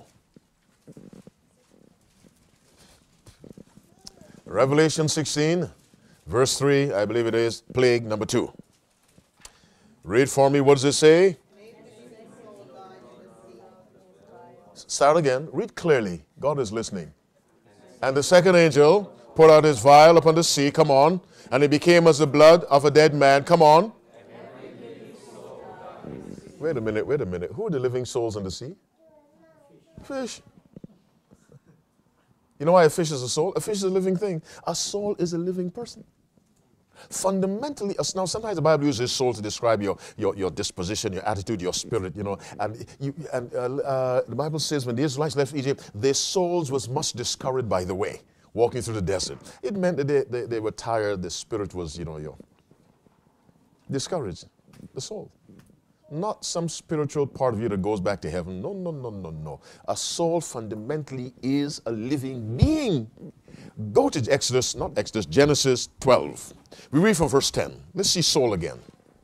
Genesis 12, let's read from verse 10. An incident in the life of Abraham. Do you have that? Read from verse 10 of Genesis 12. And there was a famine in the land, and Abram went down to sojourn there. Why? Famine was grievous in the land. Verse 11. Come to near to Egypt, that he said, Sarah his wife, behold now, I know what? Thou art a fair woman to look upon. Keep reading. Therefore shall come to pass, when the Egyptians, that they shall say, and they shall, Now, Abraham said they'll do what to me? Who is me? Yeah, but what does that mean? Does it mean just kill my body, not my soul? What does Abraham say? They'll kill me. Are you with me? You're not answering me. Abraham said they will kill me. Read verse 13. That thou art my sister, that it may be well with. Now what does it mean my soul shall live? Whom did he say they'll kill in verse 12? They'll kill me. What does he mean by my soul shall live? I will live. Come on, I'm talking to myself. Nobody's listening to me. I will live. They won't kill me. Me is my soul. You know the concept of the immortal soul? It only began in the 4th century after Christ. It was originated by Augustine of Hippo. That's where it came from. He was a great scholar, but most damage to the Bible is done by scholars. Are you following me? The greatest damage to the Bible are those with PhDs in the Bible. That's no strike against wisdom. 1 Corinthians 12, verse 8. For to one is given by the Spirit the word of wisdom, to another the word of knowledge by the same Spirit. God gives some men tremendous wisdom, but they corrupt it and they use that wisdom to degrade God. No, there's no such thing as the immortal soul. There's a great error that came out of Genesis, and that is that you shall not surely die. That's the beginning of spiritualism. It is because of this that witch doctors can talk to the dead man for you, so they say. And you pay money to have a man talk to dirt. Are you following me? Am I telling the truth? Yeah, you pay a man money to talk to dirt. Go talk to the dirt yourself and save money. That lie has captured the whole world. There are two lies that have captured the whole world. That dead people are not really dead, and the Sabbath is the first day of the week. Using those two things, the devil controls the world. Those two. And the roots of those are in the Genesis. Do I talk in Genesis tomorrow? Yes. Oh, okay. Tomorrow we'll pick up the Sabbath in Genesis. Now tell me what you've learned. Don't ask me hard questions. Tell me what you've learned. You've been asking me hard questions. Yes, my pastor. Oh, Lord. Go ahead. Very easy one. All right. Psalm 33, verse 6. Uh-huh. By the word of the Lord were the heavens were made. Uh-huh. The host of them. By the breath of his mouth, yes. Wait, simple equal word of the Lord. Say that again. Breath of the life. It's the same thing. Like simple is equal them together. Let me show you something. Please. I'm giving the bill from you to him. Now, listen to this now. Listen carefully. By the word of the Lord. Okay? Were the heavens made. Now we have all the host of them. What's all that talking I hear? Are you praying? Okay. By what? The breath of his mouth. Sorry for my handwriting, it's very terrible. Now, this is A. This is A1. This is B. You want to call that B1. Now, watch carefully. By the word of the Lord is the same thing as by the breath of his mouth. Were the heavens made is the same thing as all the hosts of them. This is called Hebrew parallelism. Two parallel lines run the same direction. Verse 9 does the same thing.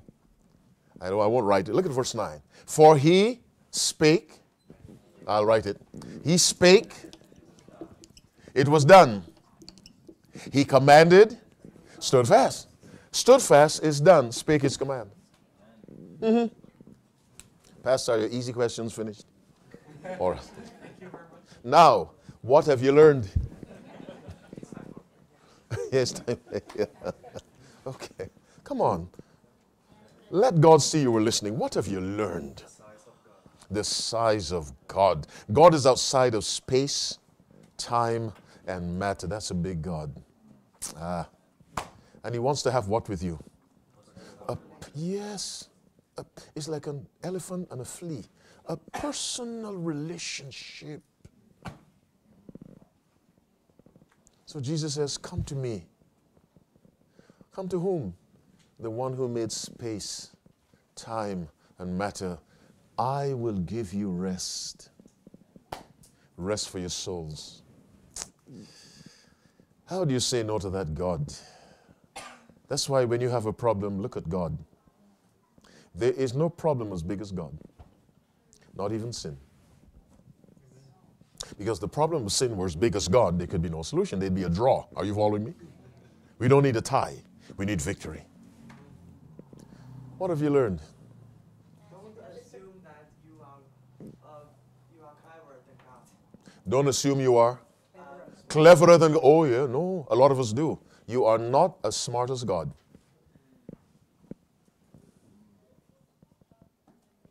You're not as smart as the devil either.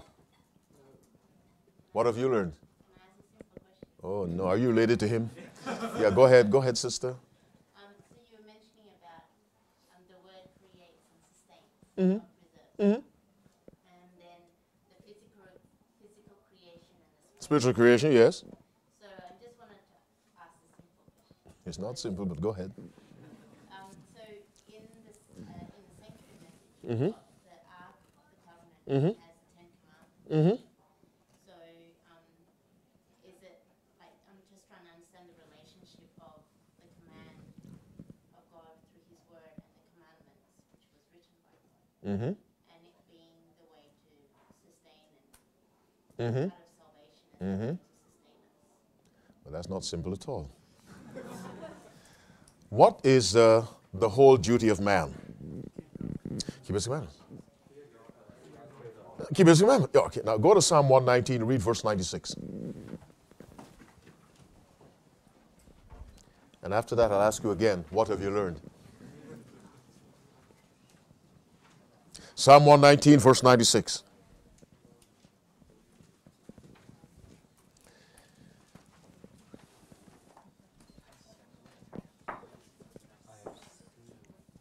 All right, read for me. What does it say?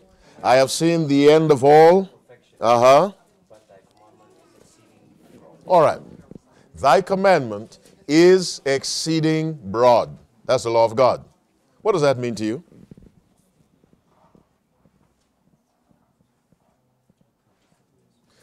The commandment of God is broad. It's also what? Deep. It's also what? High. Which means there is a lot to God's law that we do not understand or see. Now, what is the second commandment?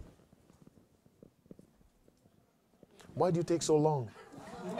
What's the second commandment?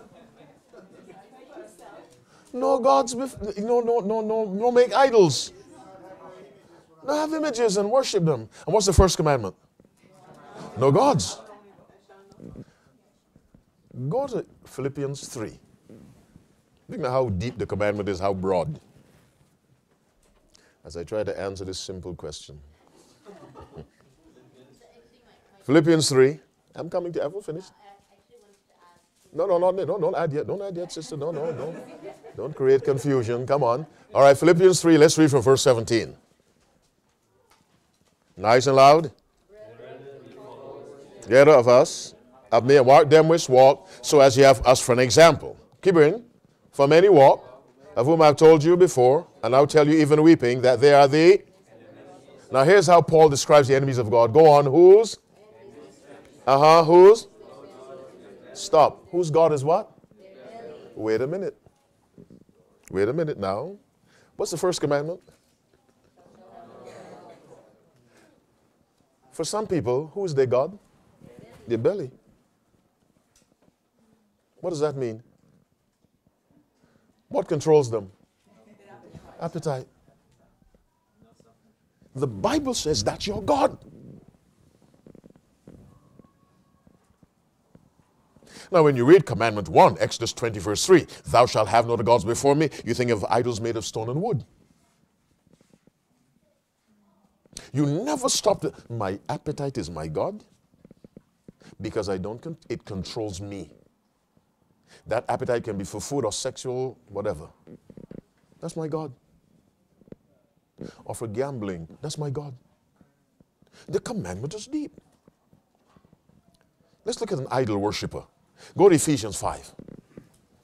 An idol worshiper. Ephesians 5. Let's read from verse 1 all the way to 5. Be therefore followers of God as dear children, and walk in love as Christ also hath loved us, and hath given himself for us, an offering and a sacrifice to God for a sweet-smelling savor. Now verse 3.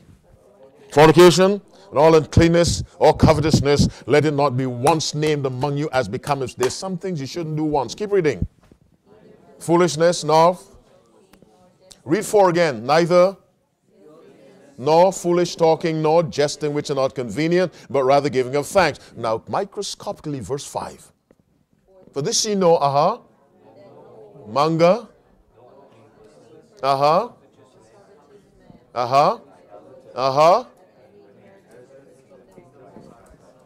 What did you notice? An idolatrous man is someone who covets. You're not with me. Read verse 5 again. Come on, out loud. Is that out loud? Okay, for this you know that no whoremonger nor covetous. Who is an idolater, stop. A covetous man worships idols. What does the 10th commandment say? How do you connect commandment 10 with commandment 2? Anything we covet becomes our idol. The commandment is exceeding broad. Now, if God's law is the whole duty of man, anything God requires, commands of us, is somehow covered by the Ten Commandments. Whether it's diet, managing your money, raising your children, everything God requires comes under the Ten Commandments. Because they represent the whole duty of man. Nothing God requires of you falls outside of this. Nothing. Everything God wants is covered by this. We just can't see it because our minds are affected by sin.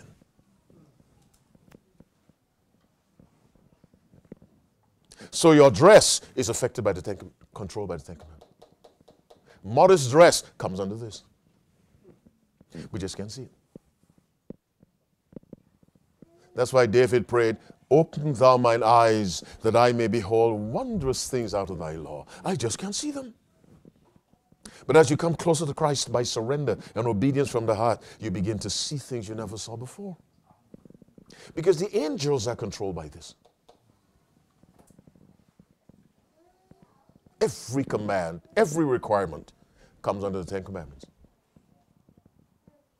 There is nothing God can ask of you that falls outside the gambit of the Ten Commandments. Because his entire kingdom rests on this.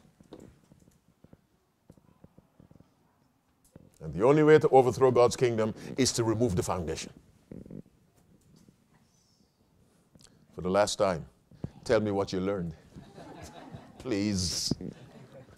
And don't follow my sister. She's a lovely angel, but don't follow her example, nor his. Now, what did you learn? Okay. Blessings upon you, my handsome brother. Okay, anything else? Huh? What did you say? Yes. Oh, yes. And they hurt you. But we're not, why you look so happy? Yeah, we're not charged. We're not charged with them now, but they're still bad. They're still bad. Okay, somebody else. What's that? God commanded. All of Genesis 1. We come in contact with commands. The universe is a result of command. Then what's the most blessed way to live in obedience with God's commands? But we're born with a nature that hates God's commands. That's why we need to be born again. You see, you're born with one nature, you're born again with another. And the other one now takes dominion over your life. The other guy, the carnal nature doesn't die until this mortal puts on immortality. Are you with me? Let me say it again, Bill, I'm going too fast. The carnal nature does not die until Christ comes. But when you're converted, the spiritual comes in and takes control. And so the flesh lusteth against the spirit, and the spirit against the flesh. And these are contrary one to the other. There's a constant battle. But by staying in contact with Christ through obedience to his word, the spirit wins and wins and wins. And so when the Bible says we're crucified, the spirits, the flesh, its rule is overthrown. That is what is killed. But the flesh itself, that nature, will not be destroyed until Jesus comes. Because character is developed as we fight against the flesh. Christ developed character the same way. As you say yes to God, and you have to make an effort to resist sin. Resisting is an effort. You don't sit down and say, Jesus died, so it's okay. No, you've got to resist. And sometimes resistance is painful. But the Bible says, resist the devil. He'll flee from you. But he comes back. Then you resist again. And he comes back. He doesn't give up, you don't give up. All right. I got to stop. 10 to 5. Let's pray. My brother, were you about to raise your hand? Okay, all right. Let's stand.